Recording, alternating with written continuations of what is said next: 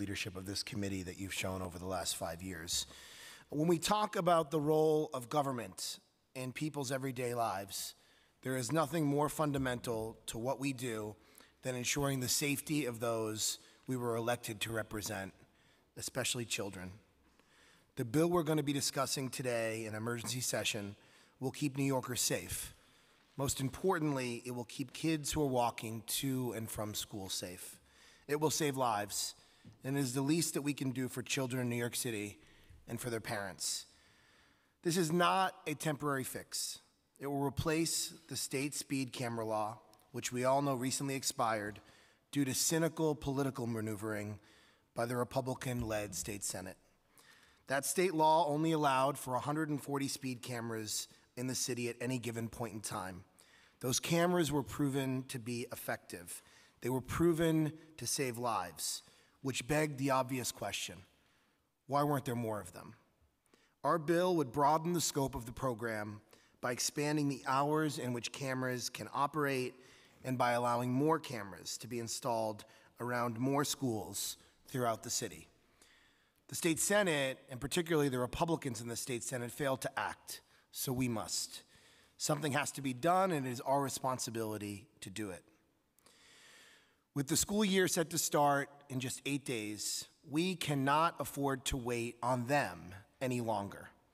Given what we've already seen, there is no earthly reason to believe that they will do the right thing. Shame on them for their failure. But where they have abandoned responsibility, others have filled the void. Governor Cuomo is one. We needed his help, and we got it. I appreciate the work he and his team did in giving the city access to the State Department of Motor Vehicles data. It is essential for this law to work.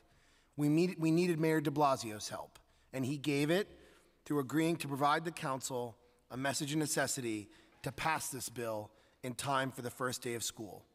Both the mayor and governor stepped up, and they both deserve an enormous amount of credit. And the state legislature can still decide to act. State Senate Republicans can still do the right thing. If the Senate Republicans want to come back with a program that substantially increases the number of cameras, then I would support that. And this law would sunset if we get a real and effective state program. But we're not rolling back protections for children. This program will stand unless we get something substantially better. This isn't about credit and who gets it done, it's about doing the right thing. Advocates for expanding the speed camera program also deserve an enormous amount of praise. I want to thank Paul Steely-White, who can't be here today, from Transportation Alternatives. Thank you, Paul. I want to thank Amy Cohen and everyone at Families for Safe Streets. Thank you all, every single one of you. Amy lost her son Sammy 5 years ago when he was killed by a speeding motorist. Her suffering to me and to Joan is unimaginable. It is a grief no mother or grandmother should have to shoulder. The fact that Amy and every person here today from Families for Safe Streets channel their grief toward ensuring that others won't suffer a similar fate is a testament to their amazing character and strength of will. I want to thank you all and for bringing those beautiful photos today.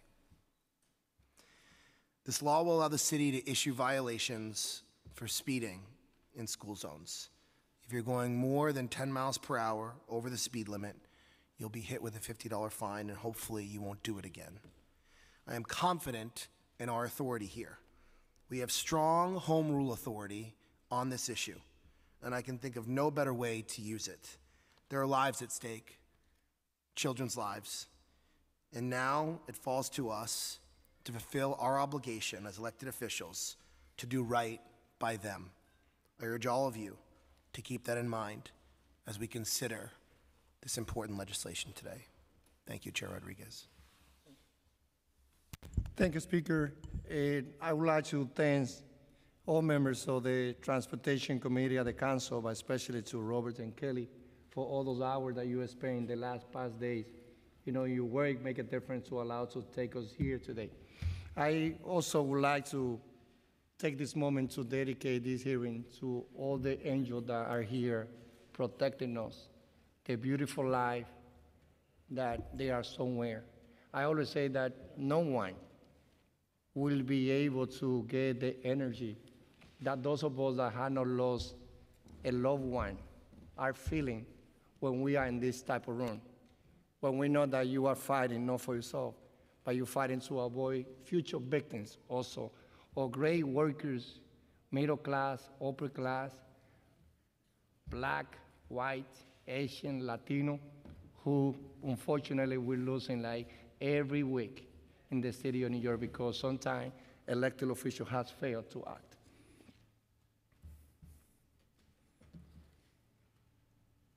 We're here today for the second emergency hearing on the Transportation Committee this month because we are on the edge of a crisis. Over 1 million students will go back to school on Monday. Some of them already started, those going to charter school. They will be with countless parents, teachers, crossing guards, and school staff, all to make sure our children get an education and that they're taken care of and nurtured each day. They deserve to do that without worrying whether or not they will make it to class or get home safely. Make no mistake, speeding camera is not about just trying to beat the traffic or getting there a little faster. Speeding kills. And let's be clear, speed cameras are not about revenue. They are about saving lives. In a perfect world, no one will ever get a speeding camera ticket. Drivers will be following the law and will be doing the right things.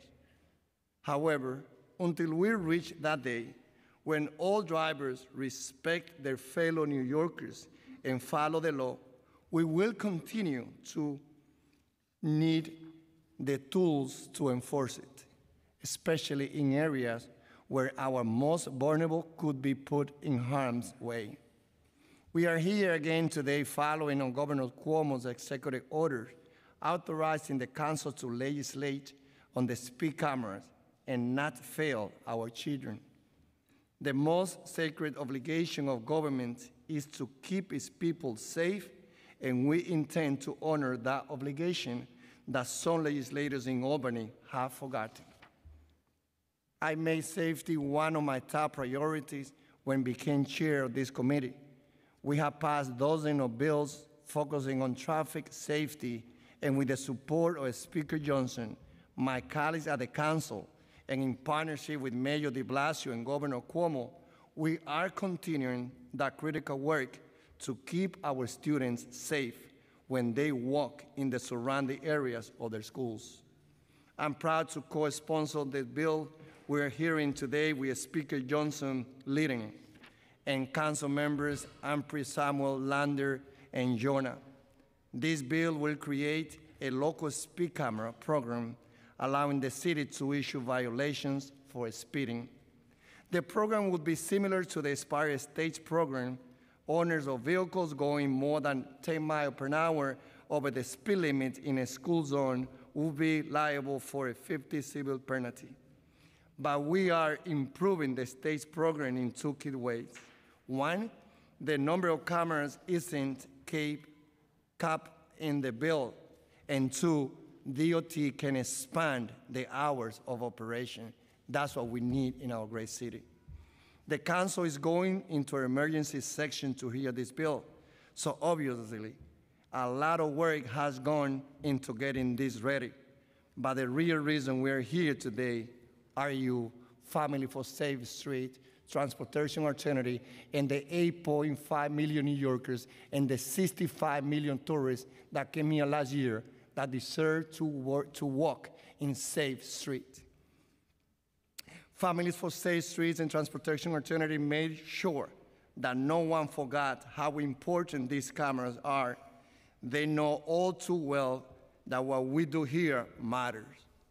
Better enforcement and better street design saves lives. We can make a difference. We have worked together for many years, and I'm proud that they have let me be their partner. I owe them an enormous debt of gratitude all New Yorkers and visitors do. I would like to welcome the first panel, who are composed by the members of Family for Safe Streets. Hoy estamos un día histórico con el liderazgo del vocero Corey Johnson, introduciendo, discutiendo un proyecto de ley que establecerá mantener las cámaras que detectan los choferes que manejan sobre velocidad puedan ser multados. Con esto, el speaker Corey Johnson, el alcalde de Blasio, el gobernador Cuomo y todos los colegas aquí estamos actuando con la responsabilidad que nos cae bajo los hombros, que es garantizar que el 1.200.000 niños que van a la escuela el septiembre 5 caminen en el área de la escuela sabiendo que están seguros. Now I would like to welcome the first panel, who will be the members of Family for Safe Streets.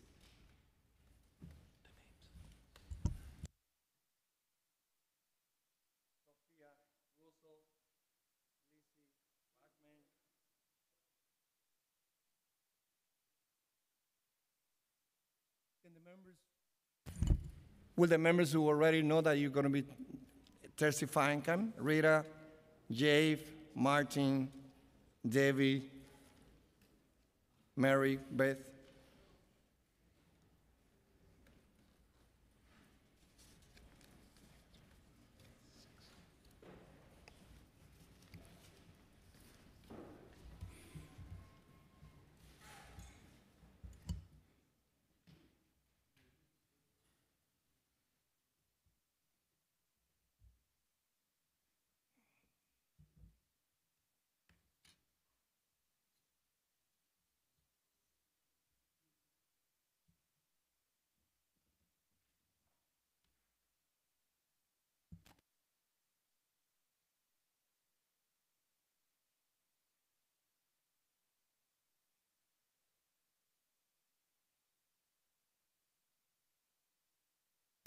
You may begin, whatever order you have established.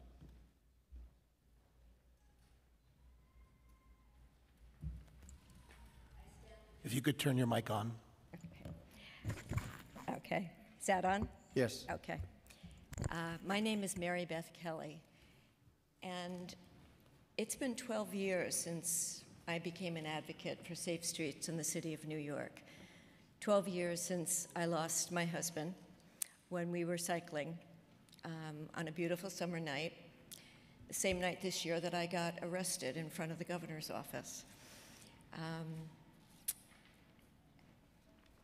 We had been married for 33 years. We have 2 wonderful children. My husband was a physician, served the Upper West Side of Manhattan for over 30 years.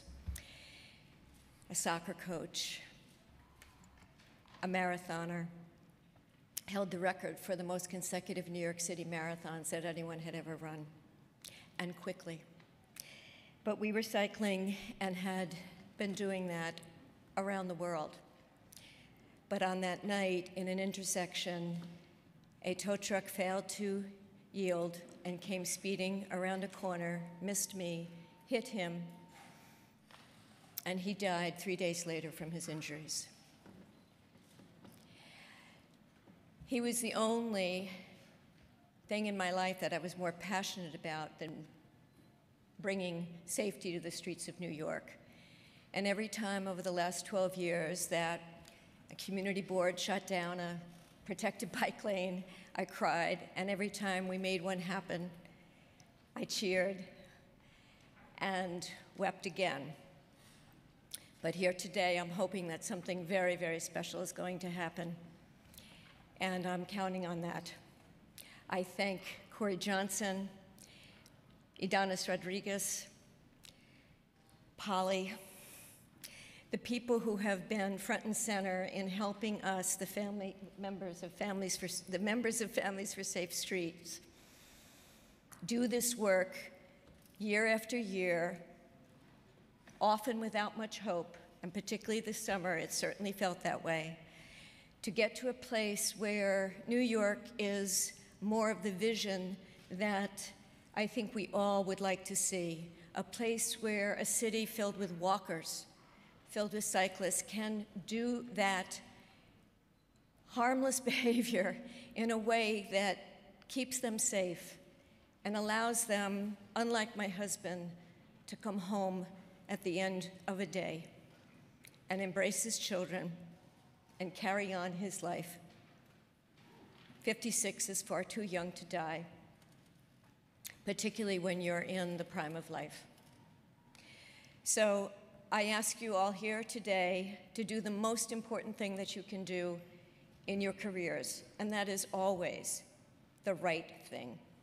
And it takes courage, and it takes backbone, and it takes putting politics aside to step inside our shoes and for a moment feel the pain that is not yours, but actually could be, and that's a horrible thing to have to think about. But we hope that you will do the right thing today with the same kind of passion that we have mounted our fight for something that came from pain and sorrow, but hopefully will move this city forward. Thank you. Mary Beth, thank you so much. As always, thank you.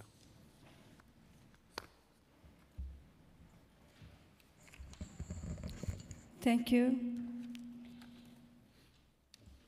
I already provided you with a printout, but I might not follow it exactly. This is my son, Asif Rahman. You might have heard my story many times. And my name is Lizzie Rahman. I'm one of the founder members of Families for Safe Streets. And today I'm here to show my support for the speed camera bill because I strongly believe that this bill is designed to save lives. Before I get into details, I would like you to know that why I'm here. I want you to know that. I already told you I have lost my son Asif, and he was killed in a car crash. He was a vibrant, talented young man. He was hit by a speeding, reckless truck driver on Queens Boulevard on his way home from work. And the driver hit him from the back. He fell down. Driver didn't realize that he hit somebody, and he just drove over him, crushing all his organs. And the truck driver didn't really only crush his organs, he crushed all his dreams and hopes. My son wanted to be a music teacher. He had a plan to release his music CD and many more. And after this tragic loss, our house became silent as a grave. There is no laughter, no sound of beatboxing around the house, no calling out loud, "Hi, Ma." His voice has stopped forever. And this truck driver didn't just kill my son, Asif, he killed us all. And it's a pain like a slow poison. It kills you every day, day by day. And it hurts me when I think that I will not see my son graduate from college. I'll not see him getting married. I'll not see him having a family like most of his friends. It hurts me very much. The truck driver, didn't only crush my son's dreams and hopes, he crushed my dreams and hopes too. It's been 10 years. It didn't happen yesterday, 10 years, but I'm going through the same pain. And after my son was killed, I made it my mission to make New York City streets safer. And this is what kept me going. And I found a new meaning of life, of survival, by saving lives of other people. I do not want any other mother to go through this pain, the pain of losing a child. And I have been trying to attend as many events as possible to raise awareness for street safety so that our children will not die on the streets. I strongly believe that speed cameras will ensure that the drivers drive with caution and lives are saved. Drivers and owners should be held accountable for the safety of our streets and our kids. We know that speed cameras have helped reducing deaths and injuries on our streets. Overall fatalities are down to 28% in New York City. And there is no doubt that if through more implementation, this number will even go down. And I want the council to think about a person, not the numbers, how many kids died, how many people died, or what is the percentage of death. Don't think about the numbers, think about a person behind the number, a family behind that person, and the community behind that family. Think today it's our child, our siblings, our spouses. It could be yours. In the next time, who knows? It could be your child, it could be your family members, it could be your loved ones. So think twice before you say no. Please think hard and pass the bill for the safety of all our people. Thank you. Thank you so much, Lizzie. Thank you.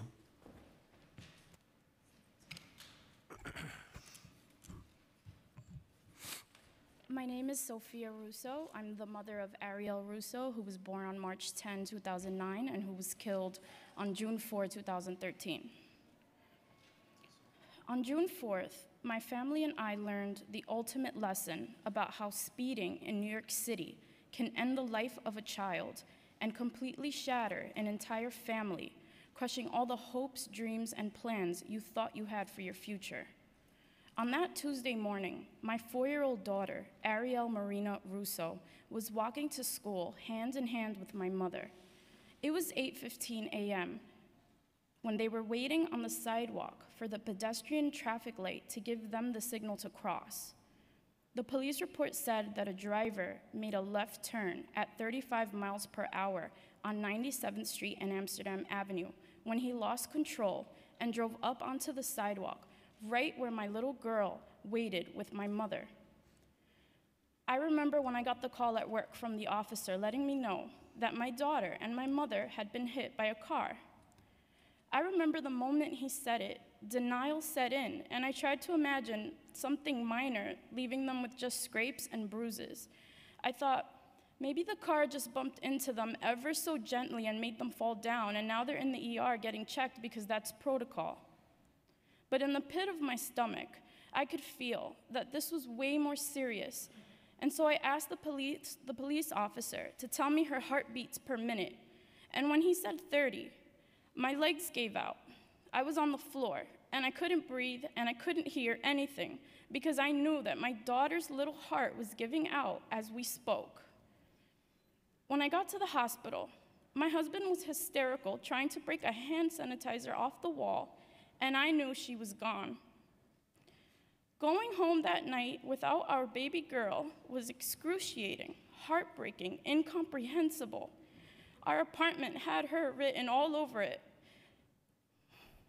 Her Barbie dream house, her baby alive doll, the clothes she handmade for all her small stuffed animals from her socks, her artwork on the refrigerator, her clothes and shoes all over, and on her bed, the rainbow Build-A-Bear that she had just made. We had to live with a constant sick feeling, like we had poison in us. Our son asked us where Ariel was every day. And when we told him that she was in heaven, he responded, maybe she's just playing hide and seek because that's her favorite game. And he'd look around under the table, in the closets, behind the doors.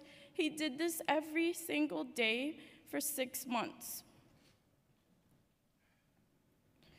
And we had to start therapy for our 3-year-old because we didn't know what to do.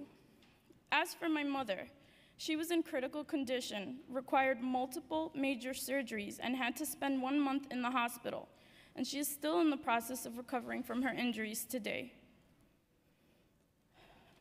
I never want this to happen to anyone, ever. I don't want other parents and grandparents to feel this. I don't want other siblings to go through this. 1 year after Ariel's death, I became a founding member of Families for Safe Streets, because as someone who knows this loss and this pain, I believe I owe it to all New Yorkers and to all children who walk to school and to my daughter Ariel to do whatever it takes to prevent this from happening to another child, to another family. And that is why I stand here before you today, pouring out my heart and soul, retelling my darkest experience, because even though it hurts to relive, you need to know what I know about speeding in New York City, so that together we can change the culture of driving and save lives. We have gathered and analyzed the data about the 140 speed safety cameras that have been in NYC school zones as part of a pilot program since 2014. We know they reduce speeding. We know they change driver behavior, and we know they save lives. I believe that just as I have been called into action, so have you as our elected officials.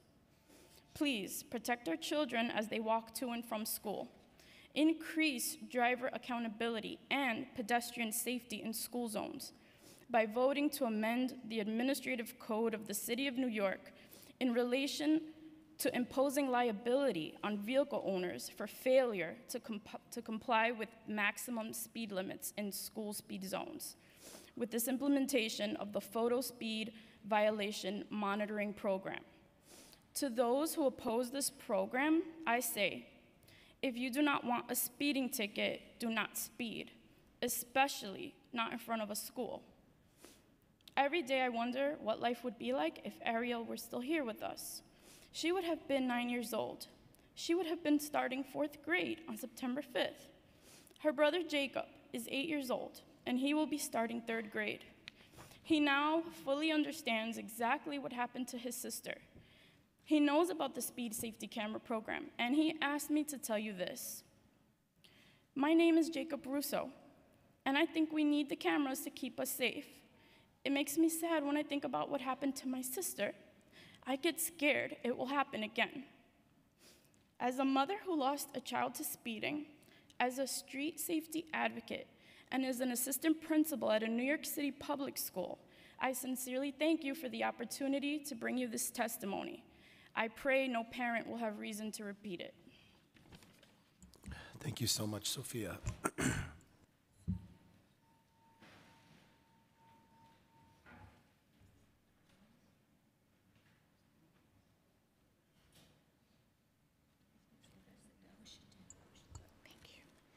Good afternoon.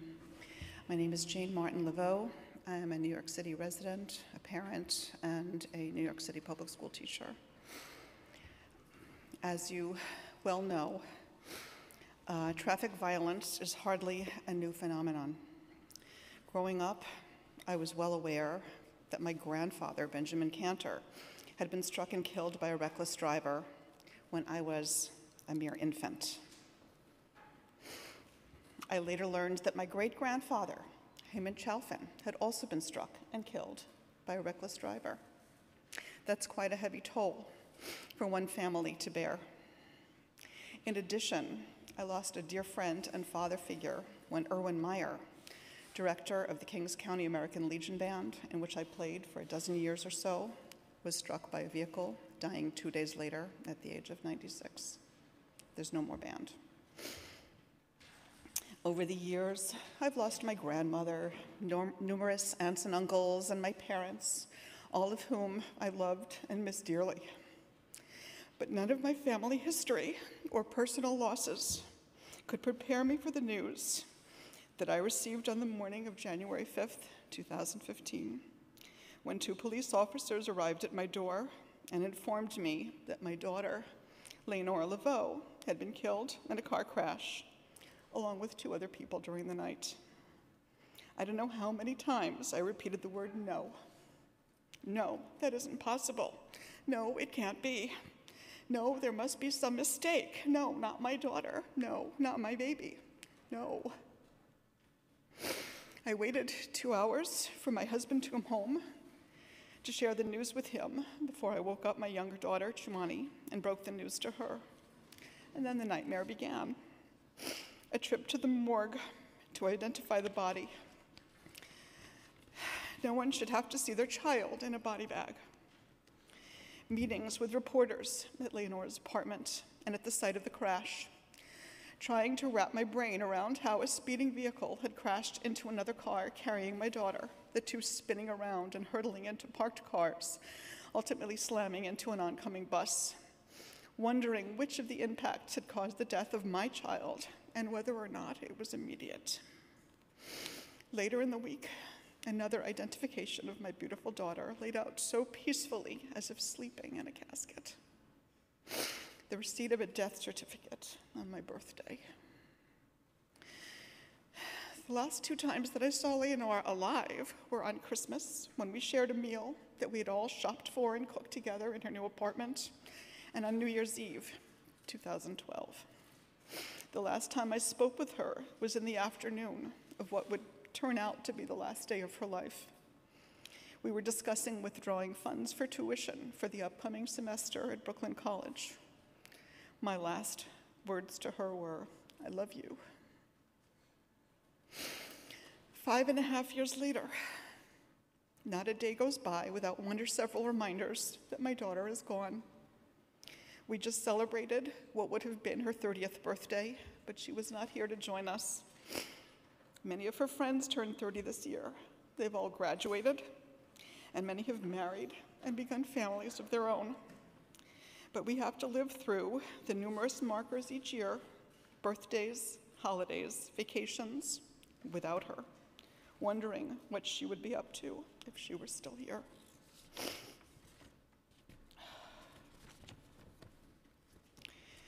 We know that drivers who receive tickets for speeding largely do not repeat the offense. And we know that in a period of nearly 2 weeks, no fewer than 132,000 drivers sped past speed cameras with no penalties. We have a choice. We can let speeding drivers continue to put all of our lives at risk and go unpunished for their recklessness, or we can give them a modest slap on the wrist. That's what it amounts to, a $50 fine, and change the culture of driving in New York City and beyond. Speed cameras save lives. We must renew and expand the speed safety camera program to protect New York City's school children and communities so that no other family has to experience such a devastating loss as I and so many members of Families for Safe Streets have suffered. Thank you. Thank you, Jane, and thank you for being there yesterday.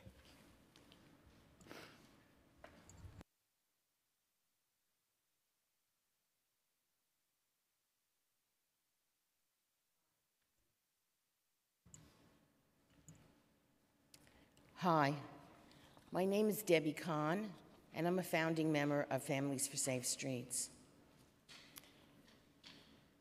My only child is dead, and nothing you do today will ever bring him back to me. But we'll never know the countless lives that will be saved by having come up with this solution to reinstate the speed safety cameras.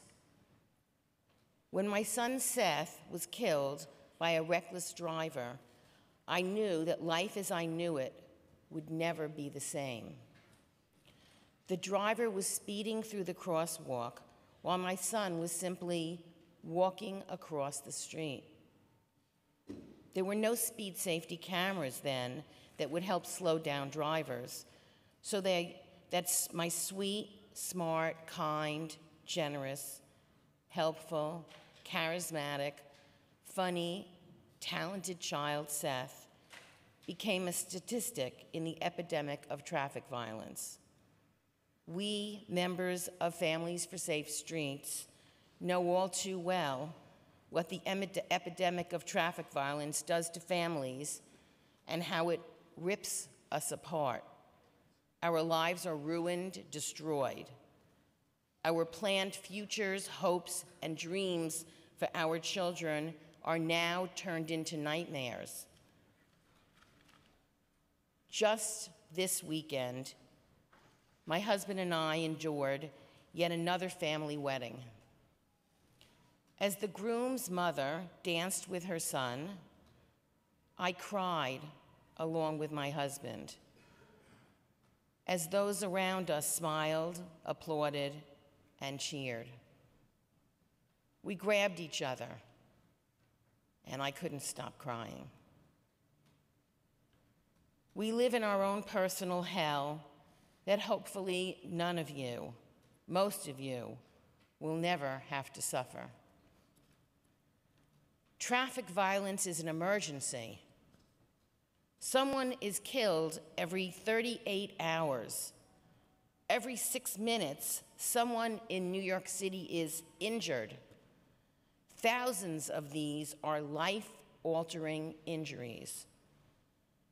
As a mother, as a member of the FSS steering committee, I hear horror stories every day from people seeking help or needing support. Speed cameras work.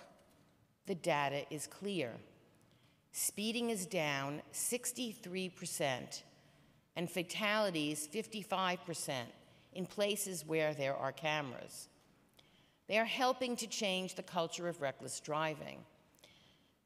Overall, New York City fatalities are down 29% and up 15% in the rest of the country. Each number is not just a statistic. It is about real human beings that once lived and breathed and meant something to someone. Life is sacred. Life is precious. Lives must be protected. On Sunday evening, I posted the very exciting news on our Families for Safe Street Facebook page and Twitter feed that the life-saving speed safety cameras at New York City schools will operate again starting September 4th. We've so far reached well over 3,200 people with this news story, and the comments and repostings are far-reaching and very grateful. I too wish to thank you for coming up with this brilliant plan to reinstate the speed safety cameras, something that took Herculean effort on so many people's parts. Our purpose now is to fight so that no one else will suffer as we do. I urge you to pass this bill, but that should not be all. There is no good reason at all why we should not be restricting these life-saving speed cameras to just schools. The lives of our loved ones are at stake, and I urge you with all of my heart, for all of us, to do whatever it is in your power, to allow speed safety cameras to operate wherever, whenever they are needed. Thank you very much. Thank you, Debbie. And we agree with you. Thank you. My name is Rita Baravecchio, and I am sadly a new member of Families for Safe Streets. Just 2 months ago, on June 25th, my 17-year-old niece, Madeline Sershin, was hit and killed by a reckless driver in Queens, right in front of an elementary school. My life and my family's lives were ripped apart. Maddie's mom, my sister, had her heart ripped into thousands of pieces that will never be able to be put back together again. The pain, sadness, and heartache is still so raw. My nieces, nephews, and my own children have a hole in their heart that will never be repaired. The tears are like knives stabbing the heart, and there is nothing I can say or do to take away the pain. No mom should have to explain to her 8-year-old son that he will never see his cousin again. My kids never had a chance to say goodbye, or to hug Maddie one more time, or to tell her how much she means to them. Maddie will never have the opportunity to get her license, or go to prom, graduate high school, or go to college. She will never experience dorm life or a marriage proposal, never experience childbirth or buying her own home. Her life was ended too soon. Speed cameras save lives. Turning them back on is a no-brainer. Speeding and fatalities have been drastically reduced in places where there are cameras, and many fewer people are dying in crashes citywide. It is a disgrace that the New York State Senate's petty politics is putting the lives of our children in danger. I am grateful that the governor, mayor, and city council are stepping in to turn the speed cameras back on. This measure will save lives and prevent others from living the terrible nightmare my family will never wake up from.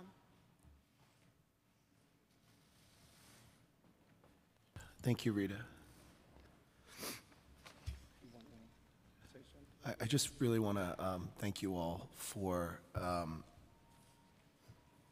not just today, but for your tireless advocacy, whether it be you, Rita, who most recently suffered this tragic loss, or you, Mary Beth, who have been doing this for 12 years, and all of you who have been relentlessly advocating so that other families and loved ones don't have to suffer in the way that you all have. And I am incredibly moved, and I'm incredibly moved by the testimony today, as I always am, and I wish there were words that I could say that could comfort you all to make it better. I know that's not possible, but I hope that our action today and our trying to do the right thing bring some level of comfort that the loss of your loved ones is not in vain, and that we are taking action based off of your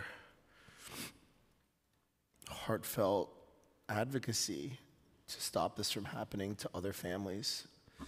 So we will keep fighting. We know that this is not the end of the process. We know that this isn't a fix-all.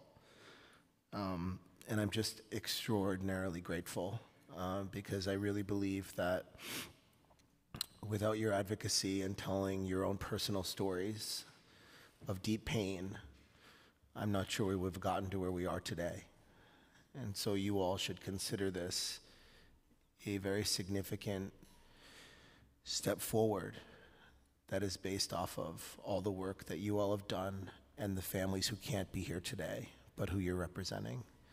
And I'm really sorry to each and every one of you for the heartbreak that you've had to endure. Thank you, Speaker. And with that, again, thank you. My wife is a good friend of the Russo family. They used to work together in the same school, George Washington High School.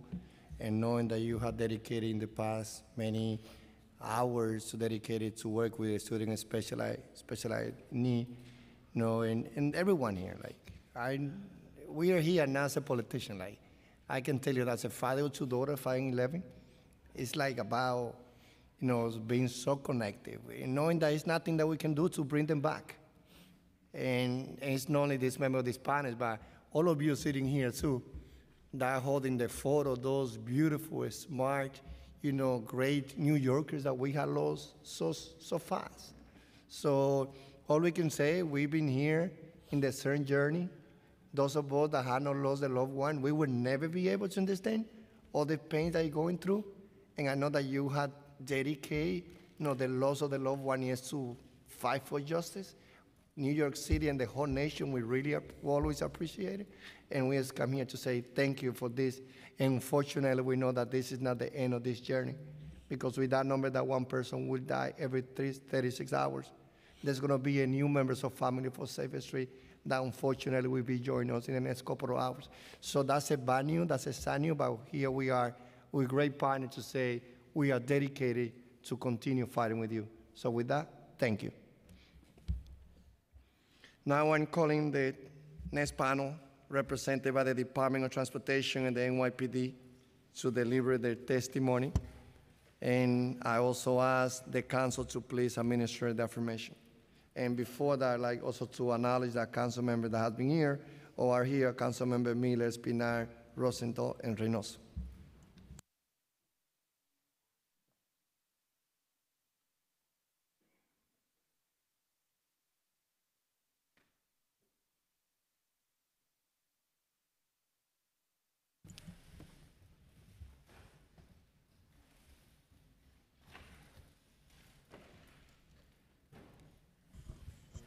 Please raise your right hand.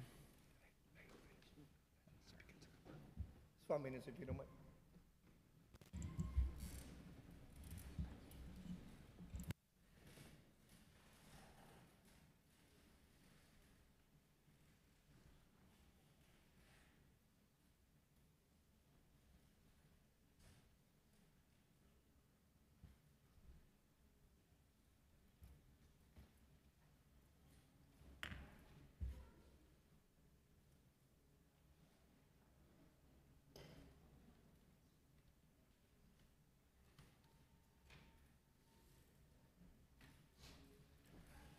Please raise your right hand.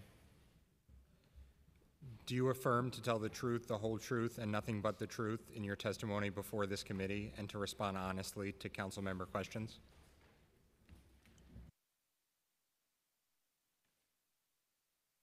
You may begin.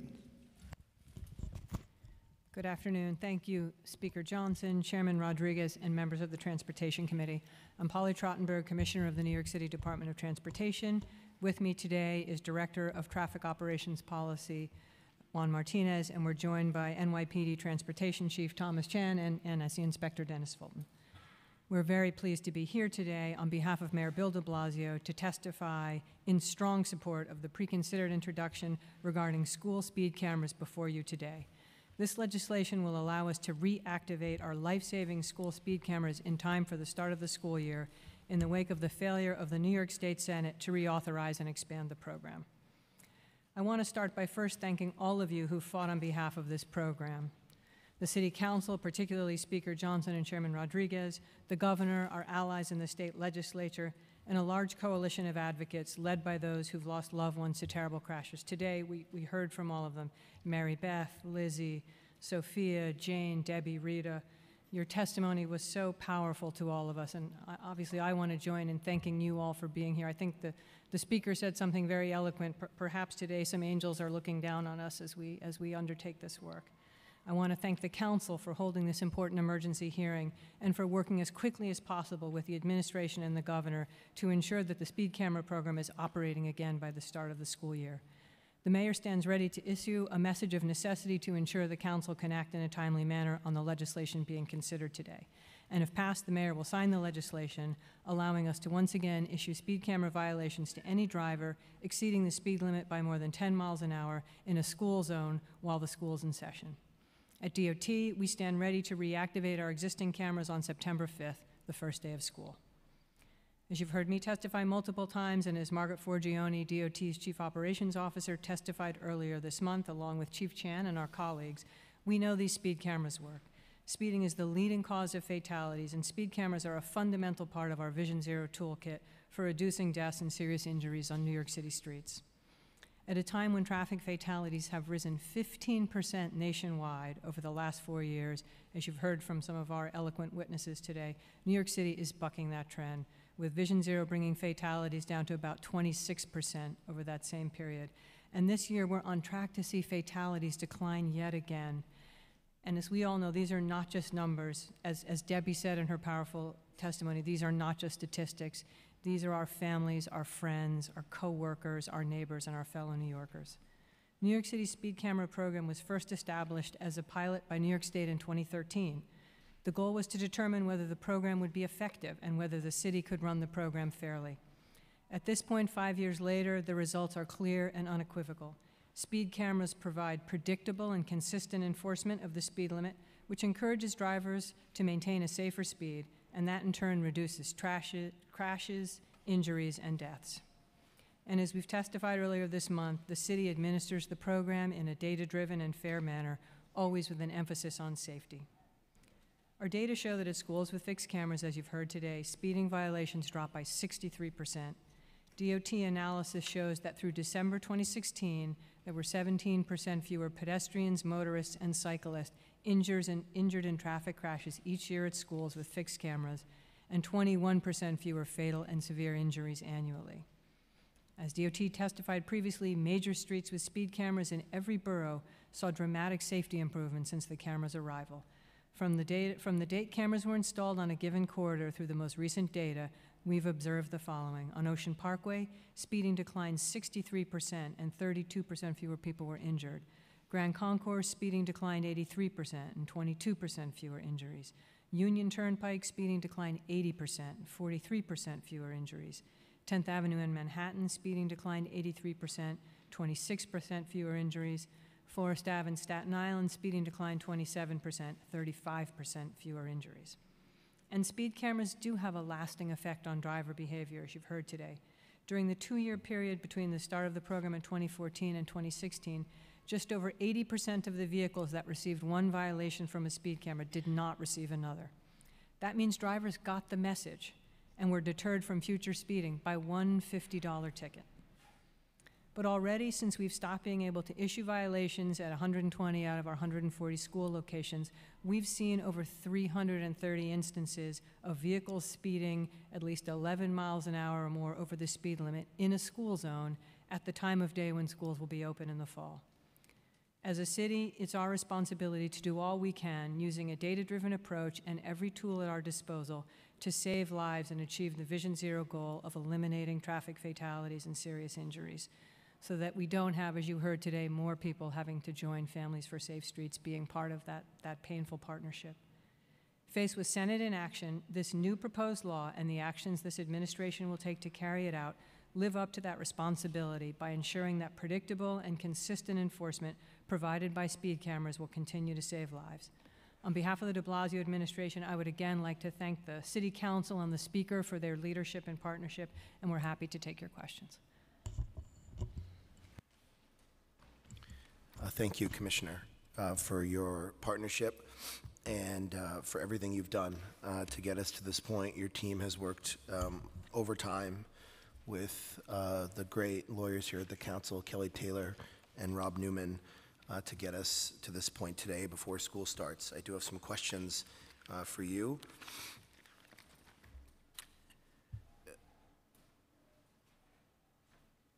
If this bill is enacted, will the speed cameras be up and running by our goal of September 5th, which is the first day of school?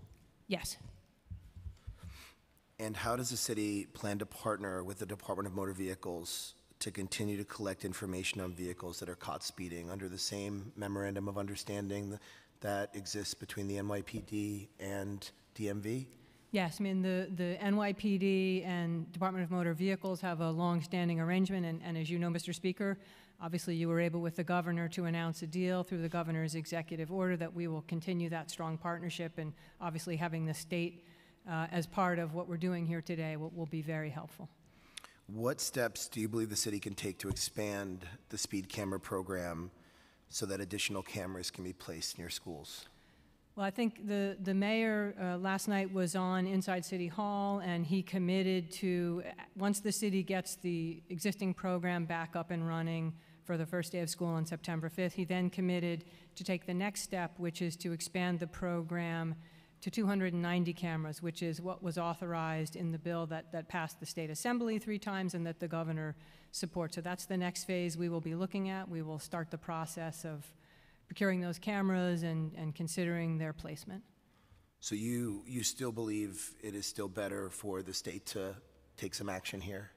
I mean, I think you know, a lot of the folks involved in this deal have said in the end, you know, state action, it can streamline and clarify the enforcement piece, but I also think we feel very, very grateful that the council is acting today. We think the legislation you all are looking to pass is robust. It's going to enable us to continue to run the program and, as you pointed out, Mr. Speaker, to expand it. So I agree with you. You know, I am really grateful that we're doing this today, and I feel like we're on solid ground. when it comes to our authority to do so because of the governor's executive order facilitating the continued data sharing with the Department of Motor Vehicles so that the Department of Transportation and the New York City Police Department can continue to run the existing program. But I also feel confident that we have the authority and ability to expand the program when it comes to hours of operation and additional cameras. Though I said this, and I think it's important to repeat it in my opening statement, we did put a sunset provision in this bill, and the reason why was it would be better if the state took action. It would be better, it would be easier, it would be cleaner if they took action. But in the absence of them doing that, we needed to come up with a creative approach to get these cameras turned back on, to expand the program in a responsible way, as we think should happen. But nothing really fills the void of the state coming up with a fully robust, expanded, strengthened speed camera program. And so I look forward to continuing to advocate with you, as you have done since this, what was called a demonstration project, began a few years ago. I look forward to continue to do that with you. Will the information shared by the Department of Motor Vehicles include vehicles registered outside of New York State? I believe it will, but I might turn to my NYPD colleagues to talk a bit about some of the issues with out-of-state information. Yeah. Well, actually, I'll turn to my colleague Martinez. That's not going to be a problem. And what steps can the city take in addition to speed cameras to ensure that pedestrian safety is paramount, specifically around schools? Go ahead. We testified last time here that we had a contingency plan. That has not changed. We are going to still, nevertheless, implement and utilize our traffic safety teams to target speeding enforcement in and around schools and other hazardous violations. I went through a series of our initiatives that we'll be conducting, and we have a speed enforcement initiative scheduled for the first week and the second week of our school year, utilizing our neighborhood policing officers, our sector officers, and community affairs officers. We will be commanding an additional presence at the schools itself. Our school safety officers, who are civilians, that are assigned in our public schools, the 1.1 million students there. We will have our officers, and we've involved them in meetings, and we've been meeting throughout the summer on this particular issue of traffic safety and also the cameras itself. So again, they visit over 200 schools, Uniform Safety Task Force from School Safety Division. Those are police officers. Will be visiting over 200 schools each week during the start of the school. In conjunction, our traffic enforcement district traffic agents will be targeting parking violations, hazardous violations, parking and crosswalks violations where will cause pedestrians more difficulty in terms of crossing. They'll be issuing summonses out there for that particular violation. We've reached out to our Department of Education partner, and again, they will be getting this information, guidance to our parents, and recommendations for people who are pedestrians, children, to use additional care when they're crossing. Don't assume that you're going to be seeing, use the crosswalks, avoid crossing mid-block, and ultimately stay away from our cell phones and texting while they are crossing our streets. Again, since the expiration of the camera program in July 25th, we've increased our enforcement, and we're up 22% higher in that last 30 days that we compared to since the expiration of the camera program. So I would venture to say we are going to set the tone for the school year. We are going to be out there along with our officers, our school crossing guards, our school safety, and as a team and working with our Department of Transportation to make sure that our kids, our most precious gifts, have a safe school year. I want to thank you, Chief Chan, of course, for all the work that you do in your department at the NYPD. I know that in the last hearing that we had a few weeks ago, where we heard a few bills related to this very subject, there were council members that had questions for the NYPD related to traffic enforcement officers that were stationed by schools, related to crossing guards that were stationed by schools, and to understand if, I believe the number that you cited in that hearing was that there are 3,200 traffic enforcement agents, but that includes people who are ticketing going around as well. I would love, of course, specific information on the number of traffic enforcement agents that are stationed by schools to understand out of that large number what percentage every single day are being put near schools for children's safety. Again, what our traffic enforcement agents are, they're deployed throughout the city. They are doing summonses enforcement, traffic control. They're doing construction compliance, tow trucks, and a litany of other areas that they take a look at. It's 24/7 that we provide coverage out there. And again, it's not only our traffic enforcement agents. As we mentioned, it's going to be a team effort, whether it be school crossing guards. Currently, last semester, we did have some traffic enforcement agents who are backfilling the school crossing guards, but ultimately, the department has hired additional personnel for the school crossing guard positions.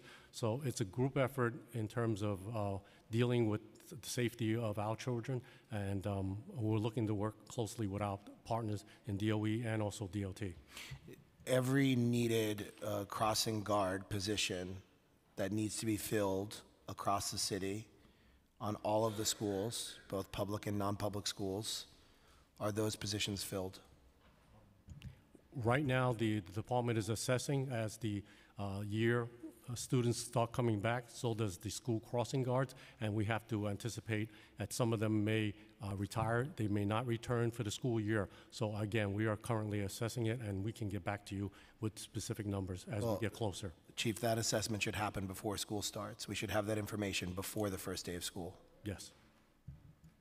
We want to know, and we should be spending the summer filling positions if we think there is going to be attrition or retirements, so that we are fully aware. If the council could swear Oleg in. Please raise your right hand. Do you affirm to tell the truth, the whole truth, and nothing but the truth in your testimony before this committee, and to respond honestly to council member questions? I do. Oleg. Yes, Mr. Speaker. So it's, as you know, we speak about this usually during the budget hearings and the challenges involved in both hiring and retaining school crossing guards, depending on the areas of the city we're talking about. What we've done is expanded the school crossing guard program that we now have. In addition to the school crossing guards that we hire for particular schools, we also have a pool of crossing guards that we hire that can be deployed as needed based on crossing guards calling out sick, based on somebody not returning after a school year, retiring. So we do have that. We've also hired school crossing guard supervisors and provided them with vehicles that they can deploy these crossing guards to fill gaps where they exist. On top of that, what we've also done is where we don't have crossing guards for a particular area, we augment that and supplement it by using, whether it's traffic enforcement agents, sometimes we use auxiliary officers to control traffic. But the goal is, and what we've, I think, got a lot better at over time, is filling all of the needed slots, whether it be with crossing guards, and which is the #1 goal, is to fill all the spots. But again, there are inherent challenges in some areas of the city, but we have plans to backfill and make sure that those slots are being filled, whether by crossing guards or some other resources within the department. How many current crossing guards do we have right now? 2,563. And what is the projected 2,563, you said? Yeah, yes, that's the number I'm getting, and the goal is 2,638. So we're a little less than 100 away from what we... Correct. And again, we use, as I said, we use the additional resources that we have, whether it's officers, traffic enforcement agents, auxiliary officers, to backfill those spots to make sure that we're not leaving any gaps in coverage. So I just want to be clear, before the first day of school, which is a week from tomorrow, we are going to ensure that the schools that don't have the necessary crossing guards, that every single one of those schools will have a traffic enforcement agent or agents, plus potentially auxiliary police officers or officers from the local command, the local precinct, to ensure that during arrival hours and dismissal hours, that those schools will be covered with appropriate city personnel to ensure the safety of children coming to and leaving school. Yes, sir. So we're going to make sure there's a plan. And okay. Yes. Okay. So out of the 3,200 traffic enforcement agents, Chief Chan, that you had mentioned, how many on a regular basis are stationed and patrolled near schools? Our traffic enforcement agents are deployed, again, based on volume, locations, for an example, commercial traffic link tunnels and things of that nature. The traffic safety, majority of the time, is covered by our school crossing guards and things of that nature. Our traffic enforcement agents aren't necessarily deployed based on the school programs at the locations. So that's what I thought, and I think that we need to rethink that. And if you need additional resources from the city to hire additional traffic enforcement agents, for there to be a certain subset of those traffic enforcement agents to be trained and to just be deployed near schools where the Department of Transportation and the NYPD have seen an increase in injuries, fatalities, speeding incidents based off of the data that we're receiving, that we provide that, because what it sounds like you were saying is that the 3,200 people move around and are deployed as traffic is assessed, whether it be at the Lincoln Tunnel or the Holland Tunnel or other hot spots where there is congestion and traffic in the city. But what I'm saying, and what I think other council members have advocated in the past, is that we want a fulsome program. We want a program that includes cameras at every school, crossing guards at every school, traffic enforcement agents that can be deployed as necessary in the schools that need it, speed bumps, other Vision Zero tools that we think work, whether it be shorter crossings near schools, protected bike lanes, things of that nature, so that we have a program that is really round and filled out. So I would love to have a conversation with you about understanding what your personnel needs would be for us to seek to do that with each other in the coming year. Sure, and it's a continuing process, and the police department has streamlined the hiring process for our school crossing traffic enforcement agents, and also that recent number of applicants have increased.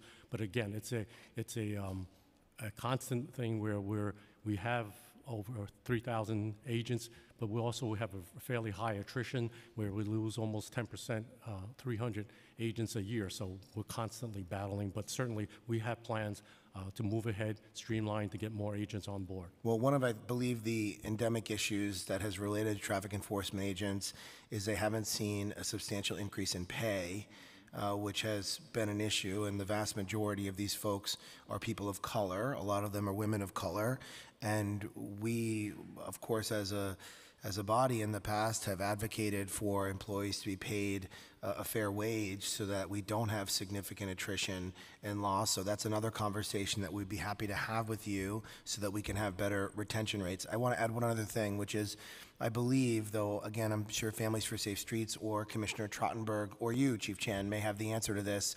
I think that the significant number of the serious injuries and fatalities that occur outside of normal school hours. They occur outside of the window of arrival and dismissal. They occur in the evening when the sun is going down.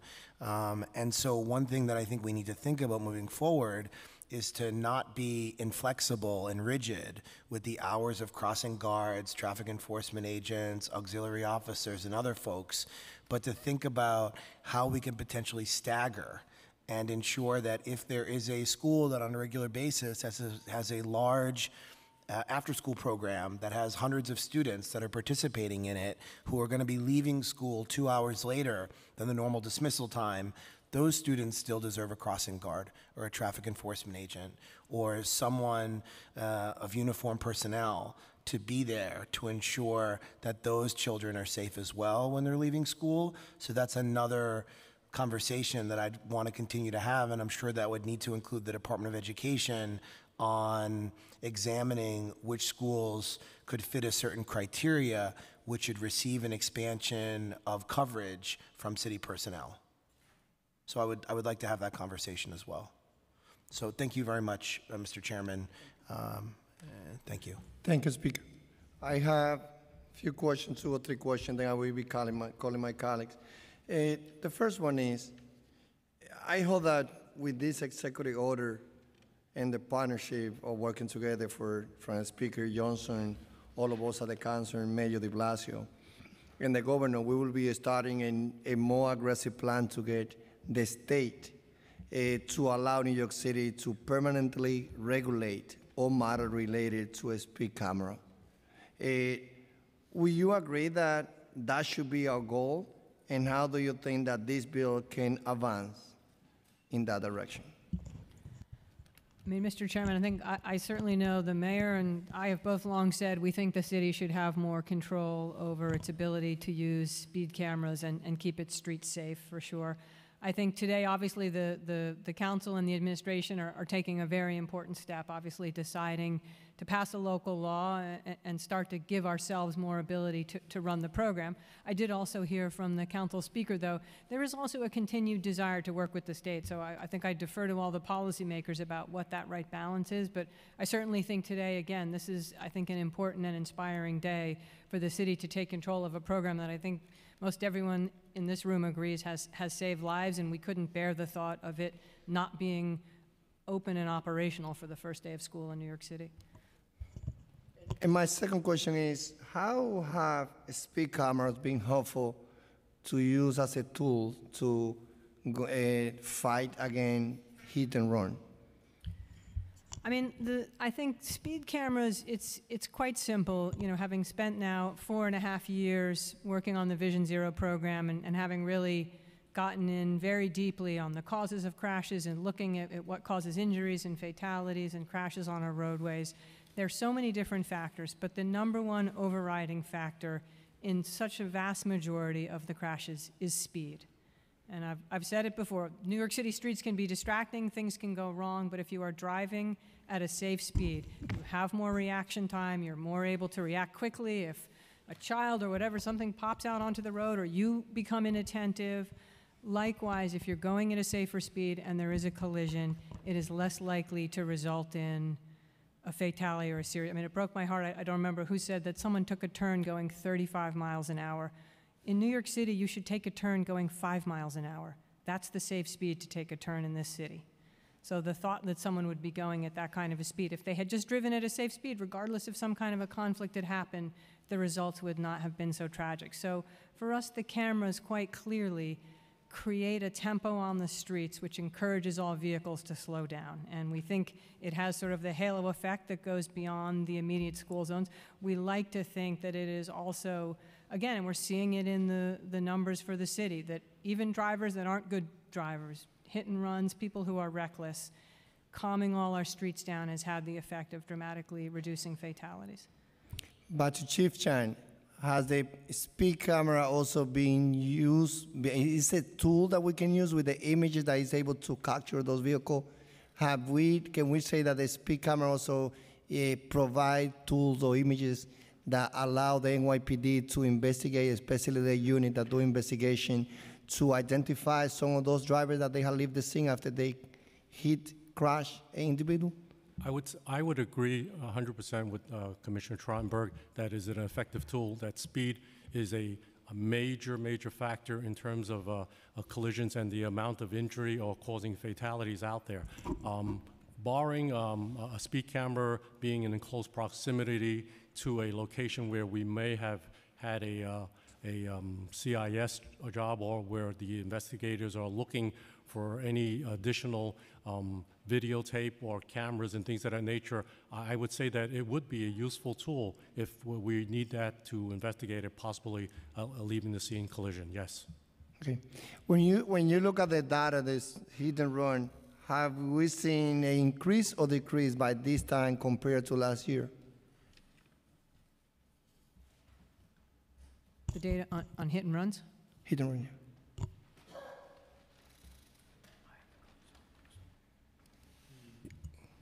information we looked at, it's slightly less than what it was last year overall.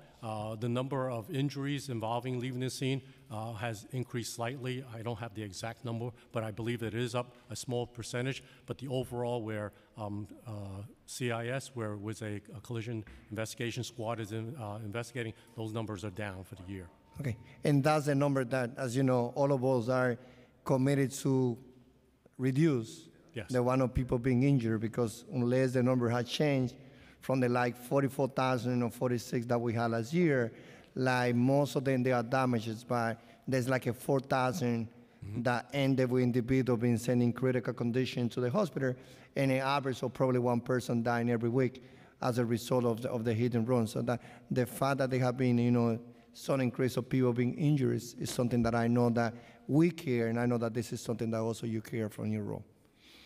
And my last question before calling my other colleague is, what step can the city take in addition to a speed camera to ensure pedestrian safety, specifically around schools? And for me, the two specific one is about increase of the number of stop signs, and second, redesigning the street around the school. Is a plan already to continue, you know, and making changes or redesigning a school around the schools that make those schools safer, as also increasing the number of stop signs? Absolutely. I mean, DOT runs a school safety program, and one thing that I have always said throughout this debate on speed cameras, because sometimes the question has come up, well, why do we need the cameras? Why don't we just do these other things? And we've always said, we have an all-of-the-above strategy here in New York City. If we want to reduce fatalities and serious injuries to zero, we don't leave any proven approach off the table. You know, we, again, try and be very data-driven and looking at every intersection, every corridor. As you know, we've mapped out for the whole city where the highest crash areas are. We have, I have to say right now, I particularly feel confident saying one of the world's most remarkable team of engineers and planners who, as you know, have done hundreds of projects on our streets, street redesigns, putting in signs, putting in signals, speed humps, retimings. I mean, I think we have tried to do it all every year, and so far almost every year, thanks to the resources we've gotten from the council and the mayor, we've been able to increase our activities on the street. So I think the results have shown we have driven fatalities down now for 4 years in a row. You know, if all goes well, fatalities are down quite a bit this year, at this time this year as compared to last year. So we leave nothing on the table, and we do a lot of aggressive work around schools, but we make sure we're looking at the data and putting in what we think makes the most sense from a planning and engineering point of view. Sometimes it's stop signs, sometimes signals, sometimes speed humps, sometimes redesigning a whole intersection, sometimes banning left turns, narrowing a street, putting in bike lanes. We have, as you know, Mr. Chairman, a whole toolkit of approaches. Okay, I think that probably that could be like a good hearing to have, and if we can work it out with your team to probably do something at the beginning of September to go over the school safety plan program that you have, so that we can get, you know, continue having more conversation. So with that, I would like to call my colleagues first, Councilmember Levine and Thank you, Mr. Chair, and I know that he had to leave, but I want to thank Speaker Johnson for acting decisively together with the administration and the governor to head off this crisis in the face of really a shameful dereliction of duty by the Republicans in the state Senate. And I think we should force every Republican state senator to watch the video of the testimony of the brave and eloquent parents of families with safe streets. So powerful, undeniable. Lives are at stake, and I'm glad that we're acting. Commissioner, we have 4 work days between now and the first day of school. Can you explain how much logistically there is to do to get these cameras activated between now and next Tuesday? Right, it's a good question, and again, fortunately, we never, as I think a lot of you know, we never shut them off. We just ceased issuing violations. So the cameras are still in place. We await, obviously, the council to take your action, and then once the mayor signs the law, we are already preparing. We're going to have to basically change some of the verbiage in the notices we send out, because it will be referring to the local law as opposed to the state law. But the infrastructure is all in place. Our staff is still ready to go. So we're confident we will be up and running on September 5th and be able to start issuing violations. That's great to hear. You cited just a stunning statistic of 330,000 instances of speeding of 11 miles or more above the speed limit. During this period where the cameras were inactive, so over a 2-month period, 1/3 I mean, it's a terrifying number. I presume, and maybe you have some comparative data to past years to back this up, that partly this was an effect of drivers seeing in the news that the cameras were off and therefore being more careless in speeding around school zones. I have a feeling that may be part of what we're seeing. I want to be careful not to overstate because, you know, I don't know what's in the hearts and the minds of all the drivers. I can tell you this much, though, and I'll have my colleague Juan jump in. We do see in other jurisdictions where speed cameras have gone away for various reasons, speeding continues to go up. So the effect does take place over time. Unfortunately, that thing which was previously a deterrent, again, a $50 ticket, which doesn't, you know, in the grand scheme of things, no one likes to get it, but it has an incredibly powerful effect. Juan wanted to add something to it. Okay. I made his point for him. Right. This is about deterrence, and so we're accomplishing nothing if all that happens is people speed and get tickets. We need them to not speed.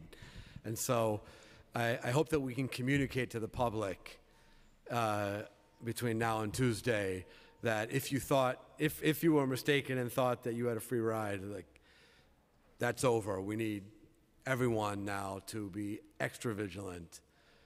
We will, Councilman, we will absolutely be communicating that. And again, I think obviously the announcing of what I think again is a very important agreement with the council, the mayor, and the governor. I think it's already luckily gotten a lot of coverage. And believe me, I think the administration, we will be doing everything on our part to make sure that we are getting the word out that New Yorkers will know when school is back in session, the cameras are back on, and we need you to drive at a safe speed.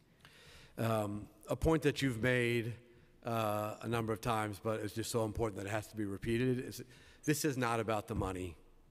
People who say this is a grab for money by the city, success in this program would be if we got $0 in revenue, right? This is purely about safety. And that just, it can't be repeated enough, and I know you know that. But I do, for the benefit of the public record, feel the need to make sure New Yorkers understand that all we want is people to obey the law and to keep our kids safe. I will observe that unless kids live across the street from their school buildings, they're going to be crossing other streets where they could be at risk, and that certainly argues for expanding this program beyond the 140 cameras. I mean, forgetting about keeping adults safe, which we also care about, but just thinking about the patterns of kids who walk to schools and may walk many blocks and cross many streets.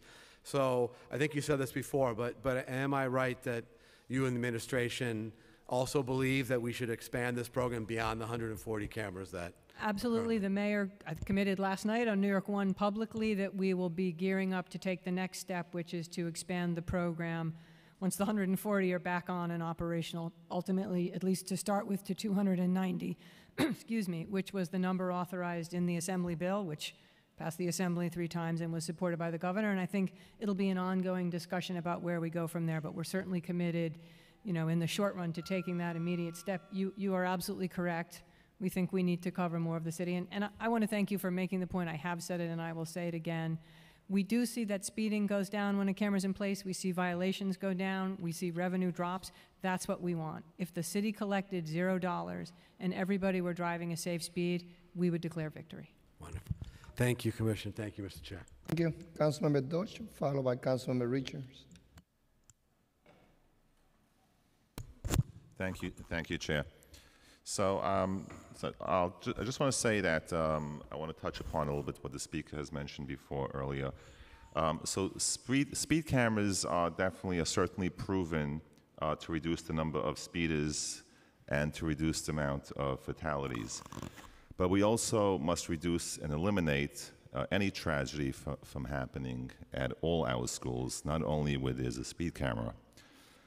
In addition, we cannot only rely on technology, we need to use that any revenue that the city receives from these speed cameras to be reinvested in keeping our children safe. That being said, I just want to bring up again 3 points. When it comes to busing to all our school children, from K through 6th grade, not all the children are eligible for busing, which then causes parents to either drive or walk their children to school. And therefore, we need to eliminate the pedestrian and vehicle traffic around schools by expanding busing for all elementary school children. And I have a bill in the City Council that's being drafted for just that reason. Secondly, school crossing guards. Many of our schools across the city don't have school crossing guards. In addition to those that do have, don't have those school crossing guards to fill the gap that if a school crossing guard is out sick, on maternity or paternity leave, or on vacation. So we need to make sure as a city that all our schools have a school crossing guard, and this way we know that the children can cross the streets going and coming from school. Thirdly, I want to just touch upon the traffic control officers, that we should have at least a pilot program that, again, should be reinvested by any revenue that comes in from the speed cameras to pay for traffic control officers, and at least to have a pilot program, because it might be very costly, at locations at those schools within 100 feet to, in those areas that have a high traffic accident prone locations, and also in addition to keep traffic flowing smoothly around those areas around the schools. So I think that putting these extra layers of protection in addition to speed cameras sends a very strong message that we as a city and we as a state will protect all our school children. Currently, you have 140 speed cameras. So many schools don't even have that protection of technology. But again, having a whole package of protection in areas in and around schools, that will make sure that we have 0 fatalities.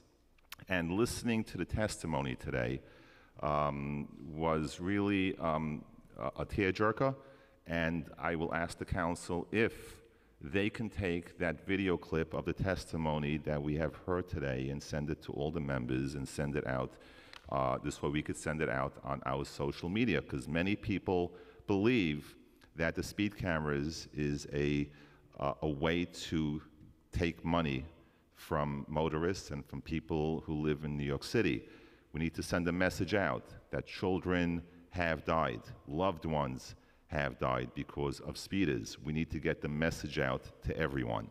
So in order for me to be totally happy about what we are doing as a city as a whole, I'd just like, once again, touch upon what the speaker said, is to put this whole package together of making sure that we have those extra layers to show our residents in our city that we are truly serious about having any fatalities around our schools, and we need to protect our schools 100%, not 99%.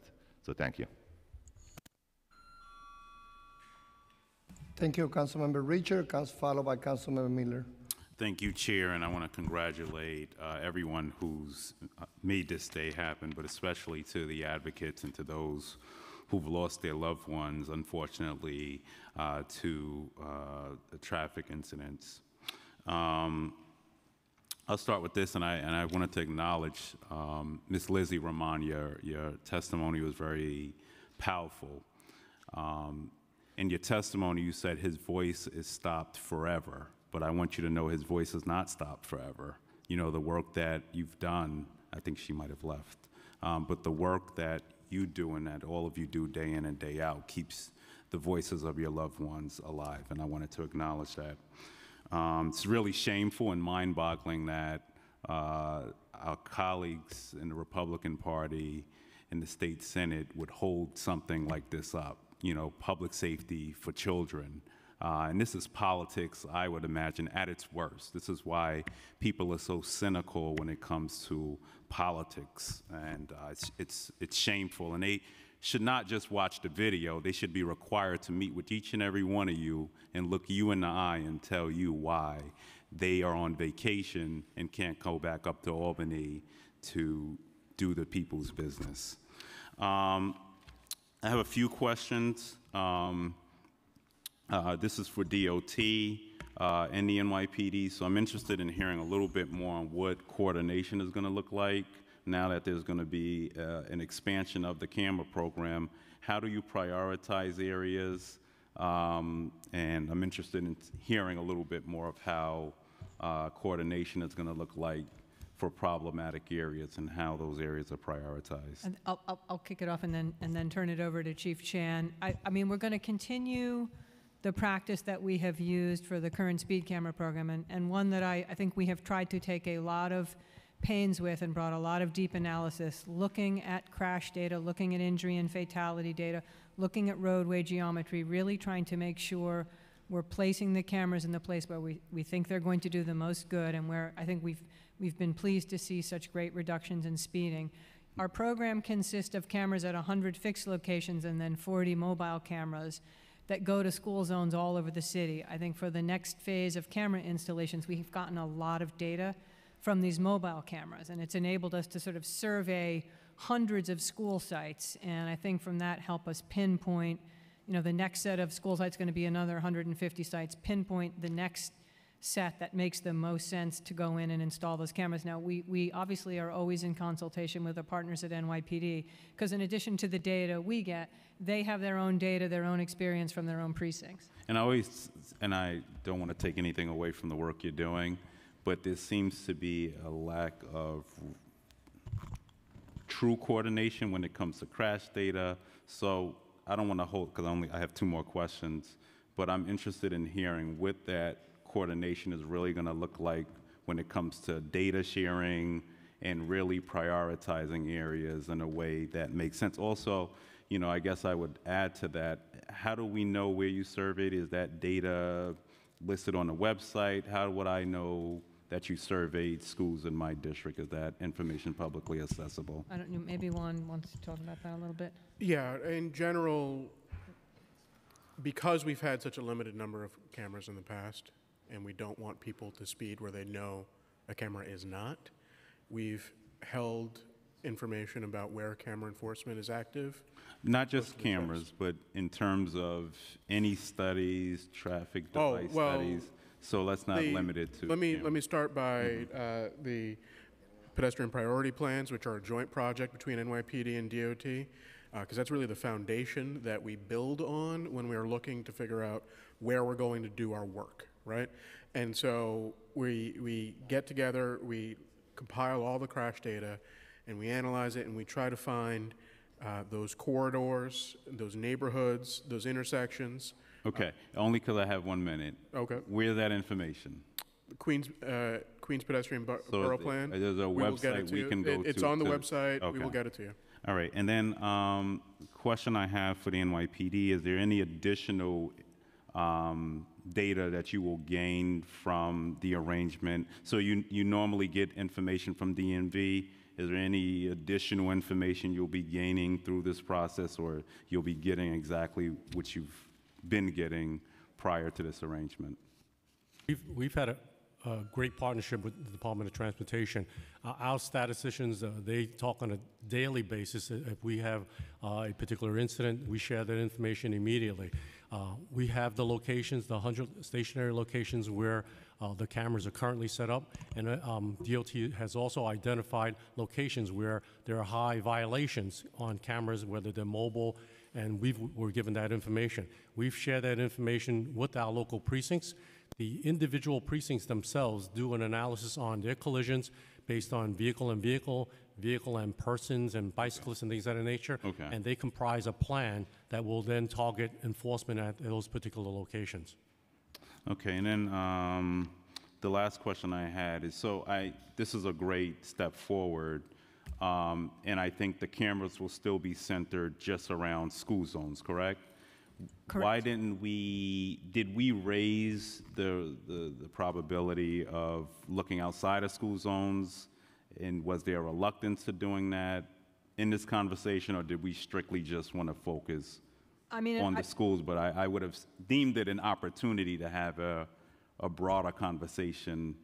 And was there a reluctance on the governor's side? Did we raise it, or? I think there was a high-level negotiation, obviously involving the speaker and the council legal team, the mayor and the city's law department, the governor and his team. And I think you can see, at least I take what the approach was, to some ways mimic the assembly passed bill, of which obviously there's been a lot of consensus, some decision in terms of expansion, number of schools, and potentially hours. I guess at the time there was a decision made not to expand geographically, but that was certainly something that the city has been for. And so again, I think that discussion will continue. I think today is a great first step. Obviously, it raises the possibility of where the city wants to go next with this program. Well, thank you for your work on this. I am interested in seeing a little bit more information on what school areas you've studied and that being more publicly accessible. But congratulations on some great work. Thank you. Thank you, Councilmember Miller, Reynoso, and Rosenthal. Thank you, Mr. Chair. And I'd also like to thank Speaker Johnson as well as the mayor and the governor in making this happen. This is so important that we're here today. It is very unfortunate that we're here because of some of our colleagues in government have subverted the process and allowed special interests to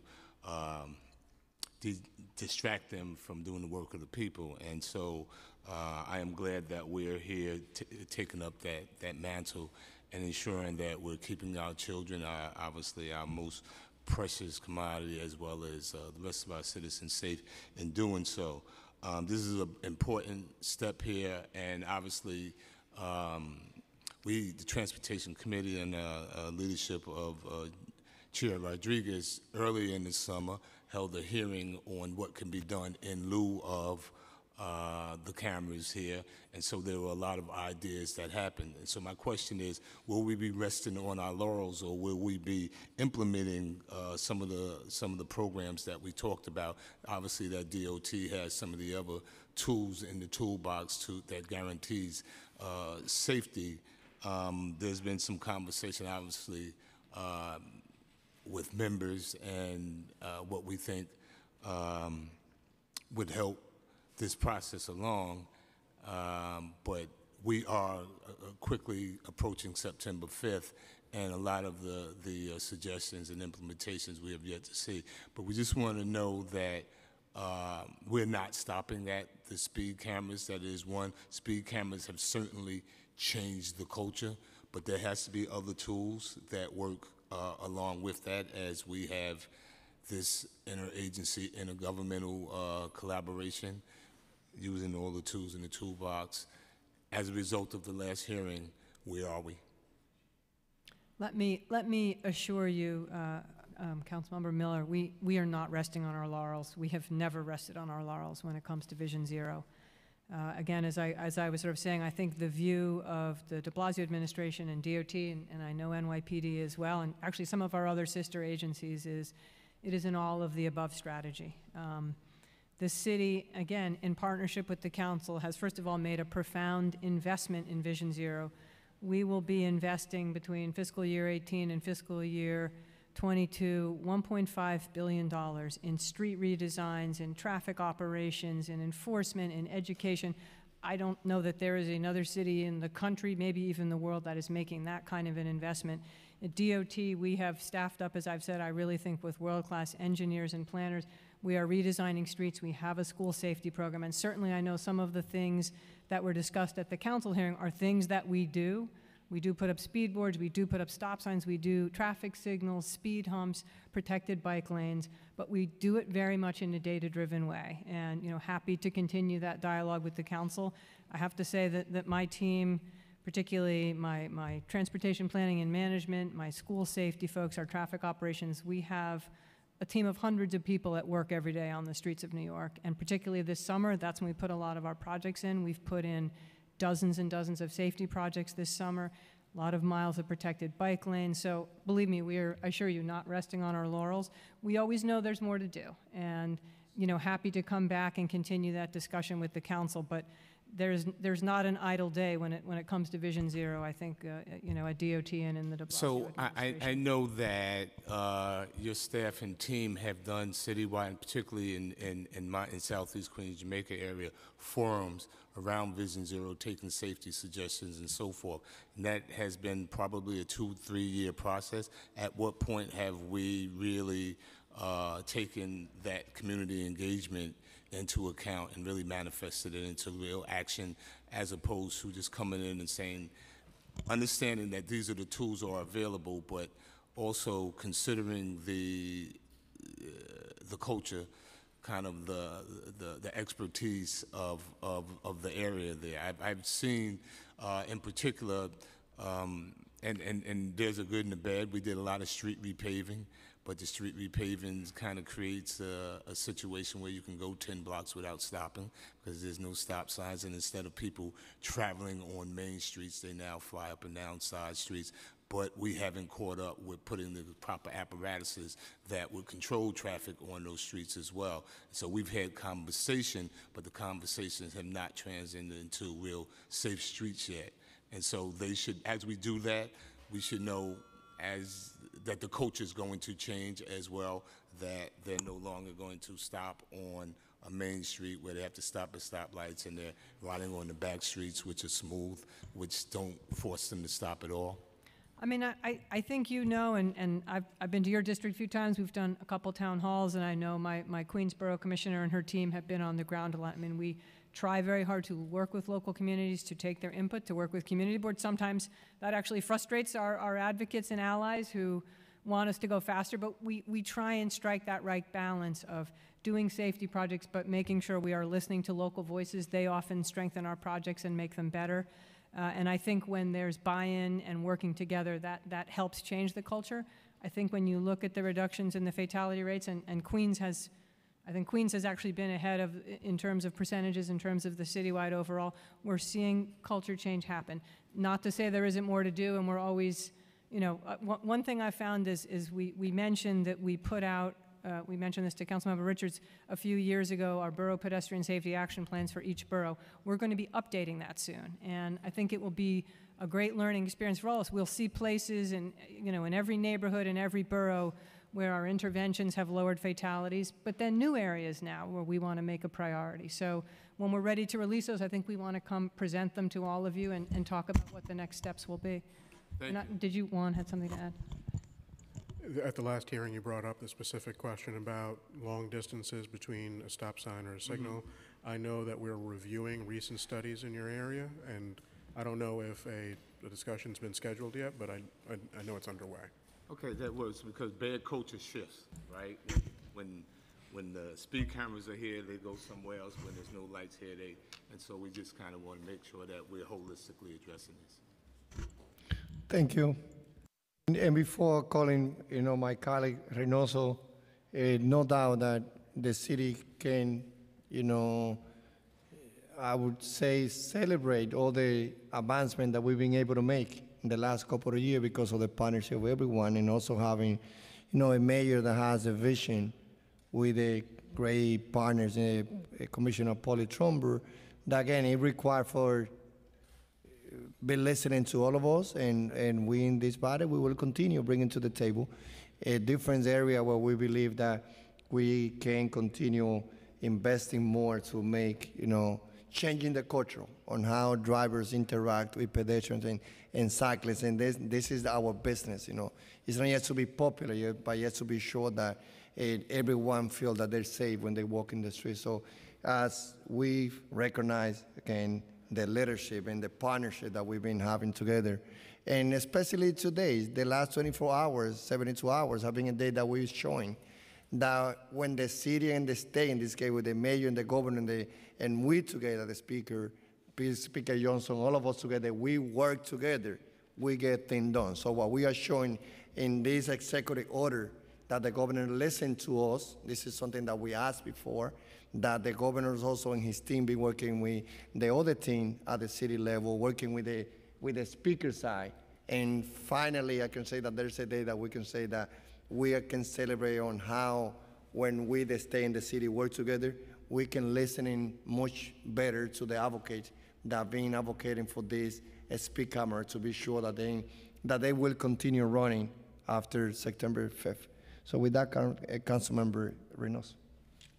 Thank you, Chair, and thank you to the Families for Safe Streets, your advocacy, which has been very impactful in my district, and I hope that I've done my part, and happy to see this victory here today, and this short victory here today, and that we have a lot more to do, and I want to speak to a lot more. It just really is concerning to me when we don't allow for the Department of Transportation to be the experts that push policy related to what we think is of value for saving lives. I just would really want to speak to the fact that a lot of these families talked about hearing a bike lane get shut down in a community board and what that meant to them in their story. And the fact that we even would go to a community board to ask for a bike lane when we know it ensures safety is always of concern to me. The same thing would go with these speed cameras, that they should be positioned where the NYPD and Department of Transportation think they're going to be most effective and so forth. And want to play more to breaking car culture. The statistics that we have is over 300,000 people have been speeding in the city of New York since these cameras have been shut down, or these cameras have been not been giving tickets for these cameras, but have not been shut down, but have been played. The fact that this city allows for folks to run over 35 miles an hour, which is practically a killing machine, making a vehicle killing machine, is beyond me. We really have to start talking about doing more against car culture, including the NYPD and the collision department, which I think doesn't do justice to many families that are suffering and families that have been in crashes where there are fatalities or not, and really want the city to start taking more seriously the fact that we need to break this car culture and start taking care of pedestrians in our city. So while today is a victory and we should all be celebrating the fact that we are going to have these speed cameras in and around schools, we need to do more. We need to do a lot more. If there's one vehicle that's operating at an unsafe level in the city, then we haven't done our part to really achieve Vision Zero. And I want to continue to let you know that I'm an advocate in making sure that that happens. I just thank you, Councilmember. And I guess I want to just say, I'm proud to say that I really do think in recent years, we've certainly worked closely with community boards, but I don't actually think they have stopped that many projects. And we have been building out the bike network at a very aggressive pace. I think someone will correct me if I'm wrong. I think we did 66 miles, including 25 protected miles this past year, which is extraordinary. Again, I don't think any city has come close to that. And I think to speak to your vision, and I want to thank you for your leadership, particularly now, obviously, with the L train closure. I think we're taking some pretty bold steps. We are going to be we've started even before the L train with some crosstown protected bike lanes in Manhattan. We're going to be doing those further down in the East and West Village. We're going to be envisioning, really a bus and bikeway for Grand Street, a busway for 14th Street. So I think, obviously from what we all know is this incredibly challenging situation, I think we're going to be doing some really big and bold things, and I'm hoping, again, with your leadership and the leadership of others, that's really going to hopefully show New Yorkers what a city can look like that is less car-focused, that is more mass transit and pedestrian and cyclist-focused. We have a great opportunity to get it right here, I think. Just I guess a more of a call to this committee to allow for the Department of Transportation to do its job as experts in data, and then the folks with the data that can make a more sound and professional decision, and not allow for anecdotes or stories in community boards to dictate the safety of the citizens or the residents of the city of New York.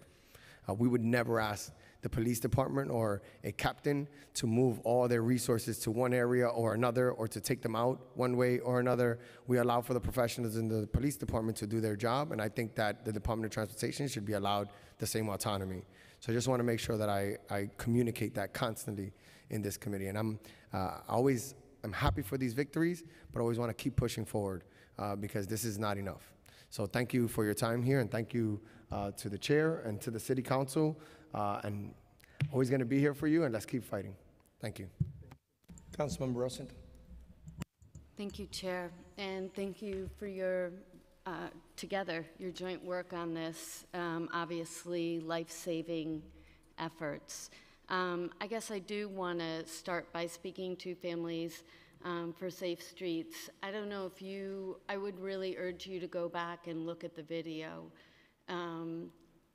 Your testimony together was incredibly powerful, and I do think it would be worth sending a copy of that video to the state Senate Republicans. They, of course, should be ashamed of themselves for going on vacation without doing the duty and doing the people's work. And I imagine you've tried to meet with them and that you'll continue to try to meet with them. You are skilled storytellers. You talk with passion in your heart, and I know many of you, and again, I'm just very sorry for your loss, and thank you for coming again today to tell your story. So, Commissioners, I have two questions sort of in the weeds. We've talked about the larger picture, but if I could just get a little bit practical for a second. So can I first confirm that the 140 or the 160 will start right away? The 140, yes. Okay. September 5th. Okay. We'll have them ready for the first day of school. Is there an additional 20? The program, remember, the original pilot program was 20 cameras, and then the next year the city got an additional 120. So it was a little 120. Right. Okay. So it was a little confusing when we shut the program down this summer. The first 20 we actually were allowed to let them run a couple more months. What's your timing?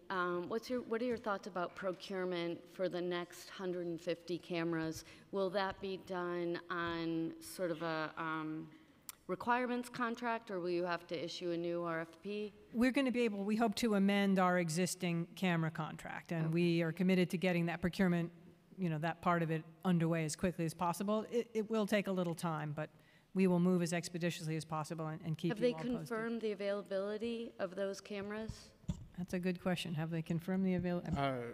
Yes. They seem enthusiastic, so I believe the cameras will be available. If you could get back to the council on timing, just when you'll have those in, how long they'll take to be installed, and up and going. That would really be great. The 330,000 number is just so powerful. The thought of being able to identify 330,000 more with the additional cameras is just so critical. Secondly, I'm really concerned about the modicum of data about the school safety agents. Every year during my tenure on the council, we have gotten a report that is part of the terms and conditions. Do you know what I'm talking about in the budget? And it's a term and condition of allocating the funds to the police department that is required that we get a report on the number of school safety agents by precinct. And that report is missing for the most current year.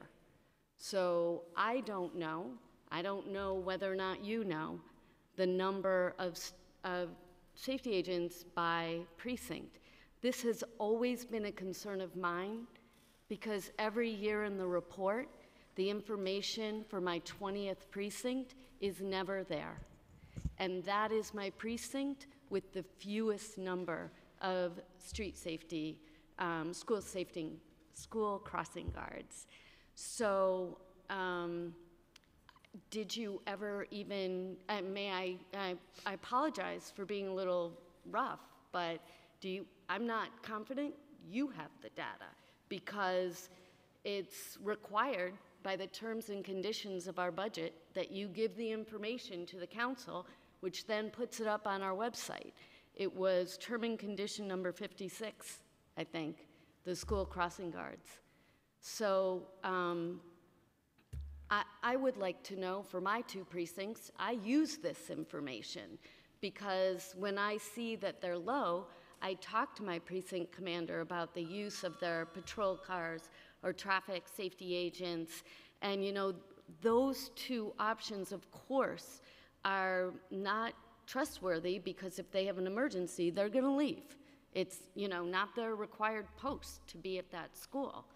So I'm seriously concerned about the lack of knowledge by this administration, where you have budgeted school crossing guards and what your actual number is by precinct.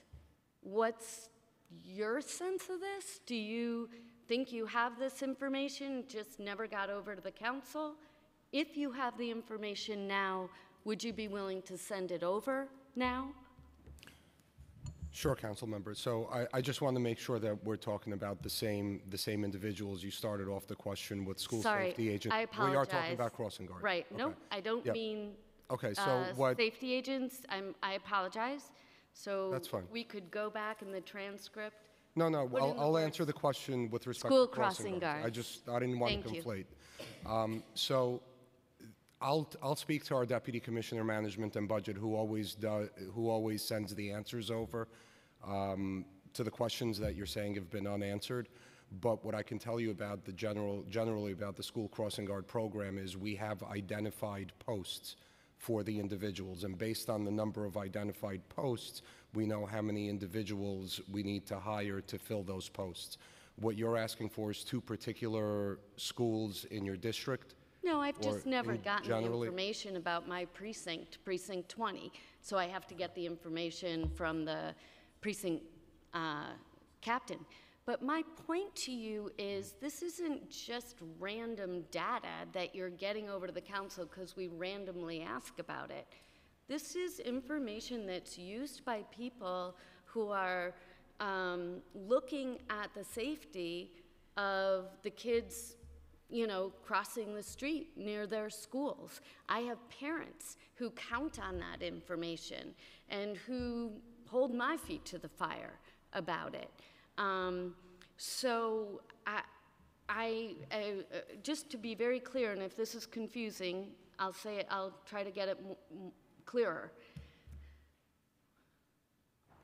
Does the NYPD know today how many school crossing guards are budgeted for each precinct?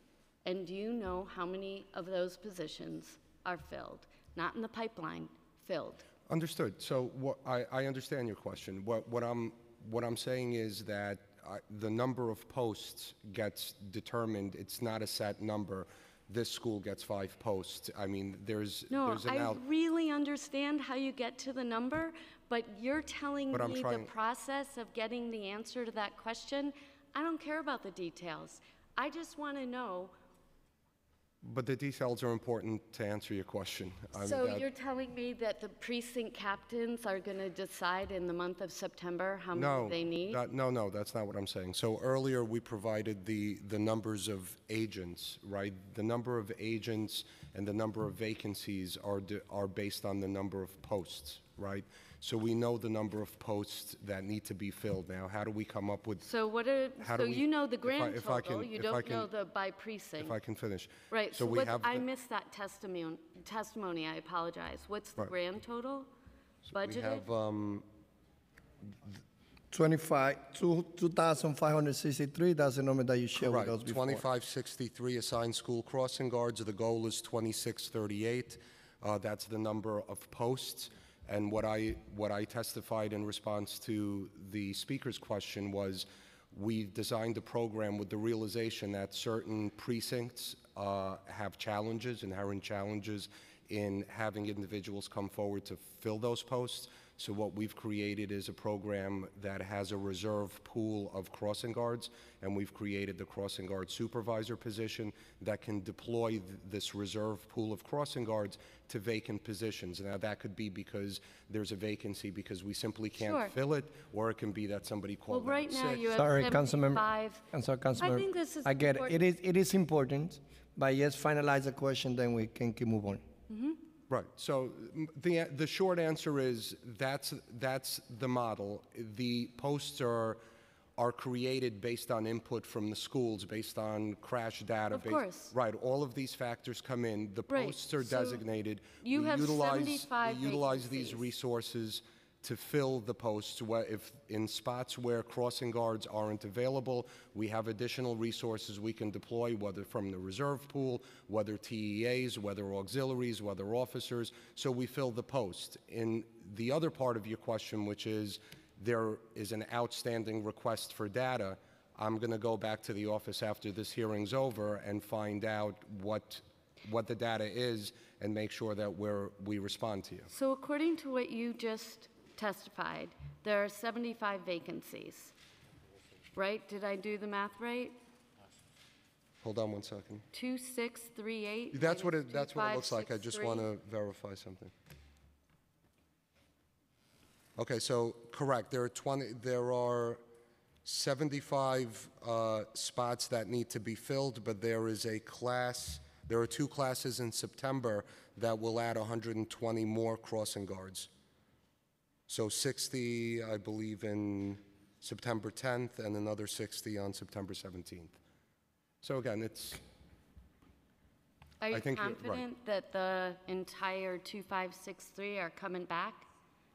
Well, that was part of the testimony in response to the speaker's question, that once we get there, we'll see, right? There are going to be occasions where somebody doesn't come back, but that's why we designed this model where we have the reserve pool of crossing guards that we can deploy as needed, and we have the additional resources. I appreciate that. I understand my time is done. I would just urge you to know the answer to these questions at least 4 days prior to when school starts. I mean, if you don't know today where your vacancies are, I think it's concerning. As a parent, I'm concerned. Okay. So I hope you can be a little more thoughtful about it next school year. Thank you, Councilmember. And again, that similar questions were asked by Speaker Johnson. So I think that the message I got from the speaker, also from the Councilmember, is that it is important for us as a city to know what is the plan that we have in place starting September 5th when all the students, they go back to school. And also you heard from my colleague, Councilmember Rosenthal, that it is important that the city council will have all the data information, that we know exactly how the NYPD deploy all those men and women who work as a crossing guard, and assuming that those information is something that you can break down to us by present. Sure. Okay. Sure. So with that, unless Councilmember Dodge has one question. So I just want to touch upon what Councilmember Rosenthal said. So you have a shortage of school crossing guards. You said 75. But then you did mention that there is a reserve. This morning I spoke to 4 different precincts, asking them the numbers of how many requests or vacancies they do have. There is a gap that if a school crossing guard does not show up, you mentioned that there is reserve. That is what the protocol is, what you're looking at, what hopefully should be done, but it usually doesn't happen that way. I think there is an issue also with how much a school crossing guard gets paid, because a lot of even those school crossing guards that graduate end up dropping out. So what I would just ask is, in addition to getting this information, to find out exactly what the reasons are when someone does drop out. This way we could work next time in the budget to see, or legislatively, to see what we can do, working with the administration, to maybe try to figure out why they're dropping out, and to work on those reasons to make sure that it's appealing for them to stay, because they have a very tough job standing outside in all types of weathers, and it's very important that they get paid according to what their job is, protecting our children. So I think that is a good piece of information that we need in the council. This way we could fight for that and advocate and work with the administration on that. So I just want to finally say, with the speed cameras, that it is important. For the record, I just want to say that speed cameras alone is not the answer to everything. We need to have those extra protections to make sure that we are 100% protected as the best to our ability, by expanding busing, which I have a bill for that, to expanding traffic control offices in areas that have a high accident location, which I have a bill in the council for that's being drafted, and putting these extra layers and putting the entire package together with speed cameras. That is when I personally, as a parent of 5 and a grandfather of 2 grandchildren, I will be happy. Thank you. So with that, thank you. As I said, thank you, DOT Commissioner, but also Chief Chan. Also, you bring a great partner, Vision Zero initiative. And now we have to continue as working. As we know, our plan is that tomorrow, we hope that we can be voting this bill, our committee, and hopefully we'll be voting at the state meeting tomorrow. And we will send a message loud and clear that working together with the executive order by the governor, working with the support of Mayor de Blasio, Speaker Johnson, all of us, that tomorrow will be a good day that we are been sending the message that we will be maintaining the speed camera. And more than maintaining, going to be expanding the speed camera in the city of New York. So with that, thank you. And now we're calling the last panels. I don't know if those 3 great New Yorkers are here. Marco Connor, Transportation Alternative, Ariel Saransky, UJA Federation, and Vincent Region. Yes, at the same time. Please. So it's going to be in 3 minutes. So please, if it's longer, just summarize.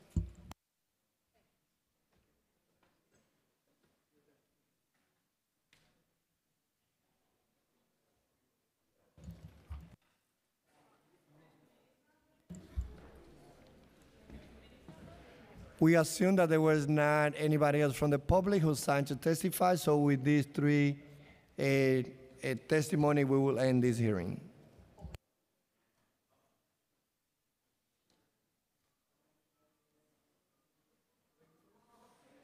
First? Ladies first? No? Yes, let me be a gentleman today. Thank you.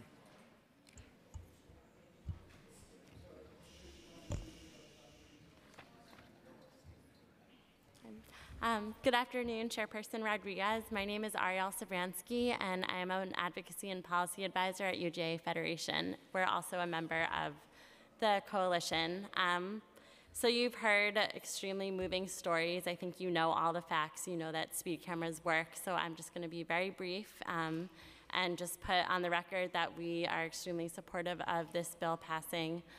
We're really grateful for your work with the Speaker, with the governor, with the mayor, to make sure that this program can continue to operate in school districts. And we look forward to working together as we expand this program, because it is truly a very vital program, and we need to make sure that no more parents have to suffer the loss of their children or other family members.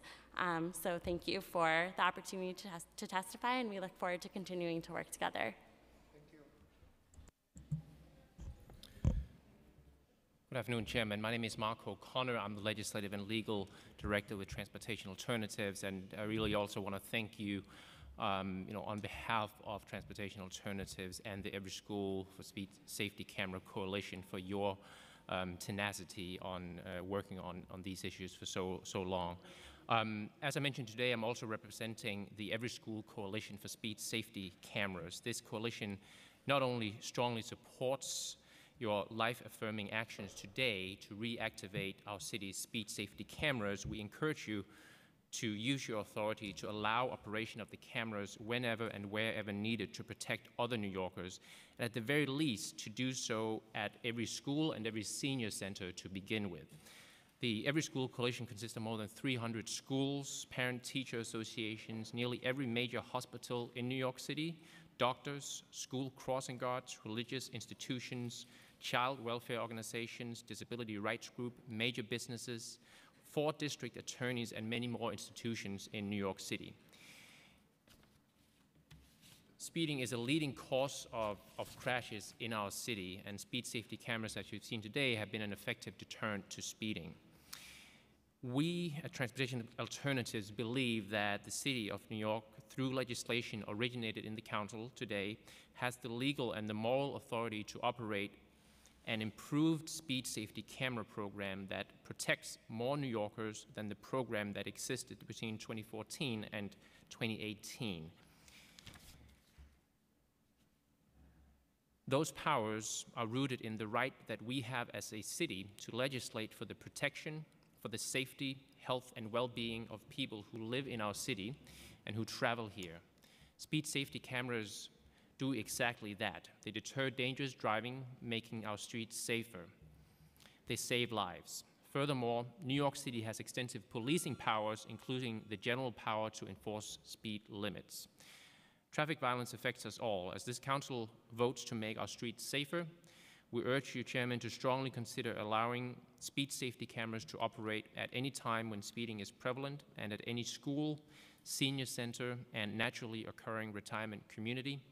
Ultimately, we hope that very soon our city will be able to operate speed safety cameras whenever and wherever life-threatening speeding is prevalent. Thank you. Good afternoon, Chair, and I want to thank you guys for having this hearing. My name is Vincent Riggins. I live in District 42 in Brooklyn, and just so I have some different opinions that may be kind of nuanced, but I want to give you some foundation on why I think they are valid. One, I'm a member of Community Board 5 Public Safety Committee, co-chair. I'm also the author of the resolution against stop, search, and frisk. Once community board in the whole city submitted that, we did that in Community Board 5. I'm also corresponding secretary for the 75th Precinct Community Council, great relationship with police officers, and I'm also organizer of the Concerned Families of Starlight City during the proposed sale.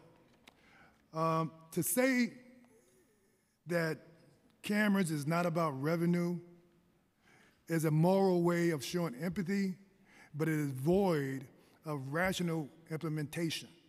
Now, what do I mean by that? It's impossible to secure everyone in the city, like the gentleman just alluded to, without considering revenue. I'm not talking about revenue that the city is trying to accumulate, but in order for us to have 0 fatalities, it's going to take revenue, it's going to take a partnership with the state and the city. That interprets revenue. Cameras cost money. So for somebody to say that it's not about revenue, just a little bit ingenious. 2 days ago, I spent time with Carmen and Michael Hujita, right? The foundation for Breonna's Law, right? Over 7,000 lives have been saved within the last year just by implementing that law, and it took them 7 years. So I'm here to just offer an alternative. I think creating a block between the Republicans and the state Senate, this body and the Assembly is part of the problem that we are not getting the resources we need throughout this city. My suggestion, make revenue an issue, okay? My suggestion is that the revenue that's garnered from every speed camera, school cameras, part of that revenue is turned back over to the community board or district in which the revenue was gathered. There is no Republican or any other elected official that is not going to take revenue for their community because they refuse to take a vote. So I think we will be able to solve that issue immediately. So we have to think outside of the box if we're going to accomplish what we're after. We can't make it a political issue.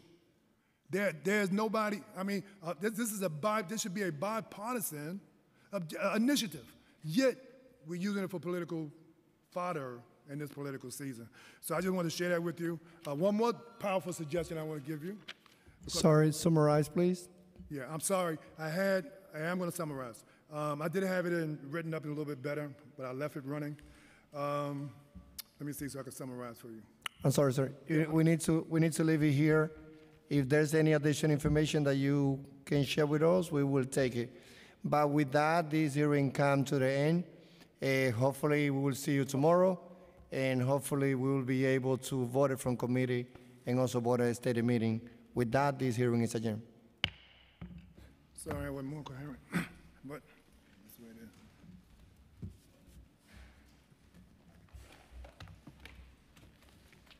They don't like to hear objective opinion, because it's not within their scope of what they're talking about.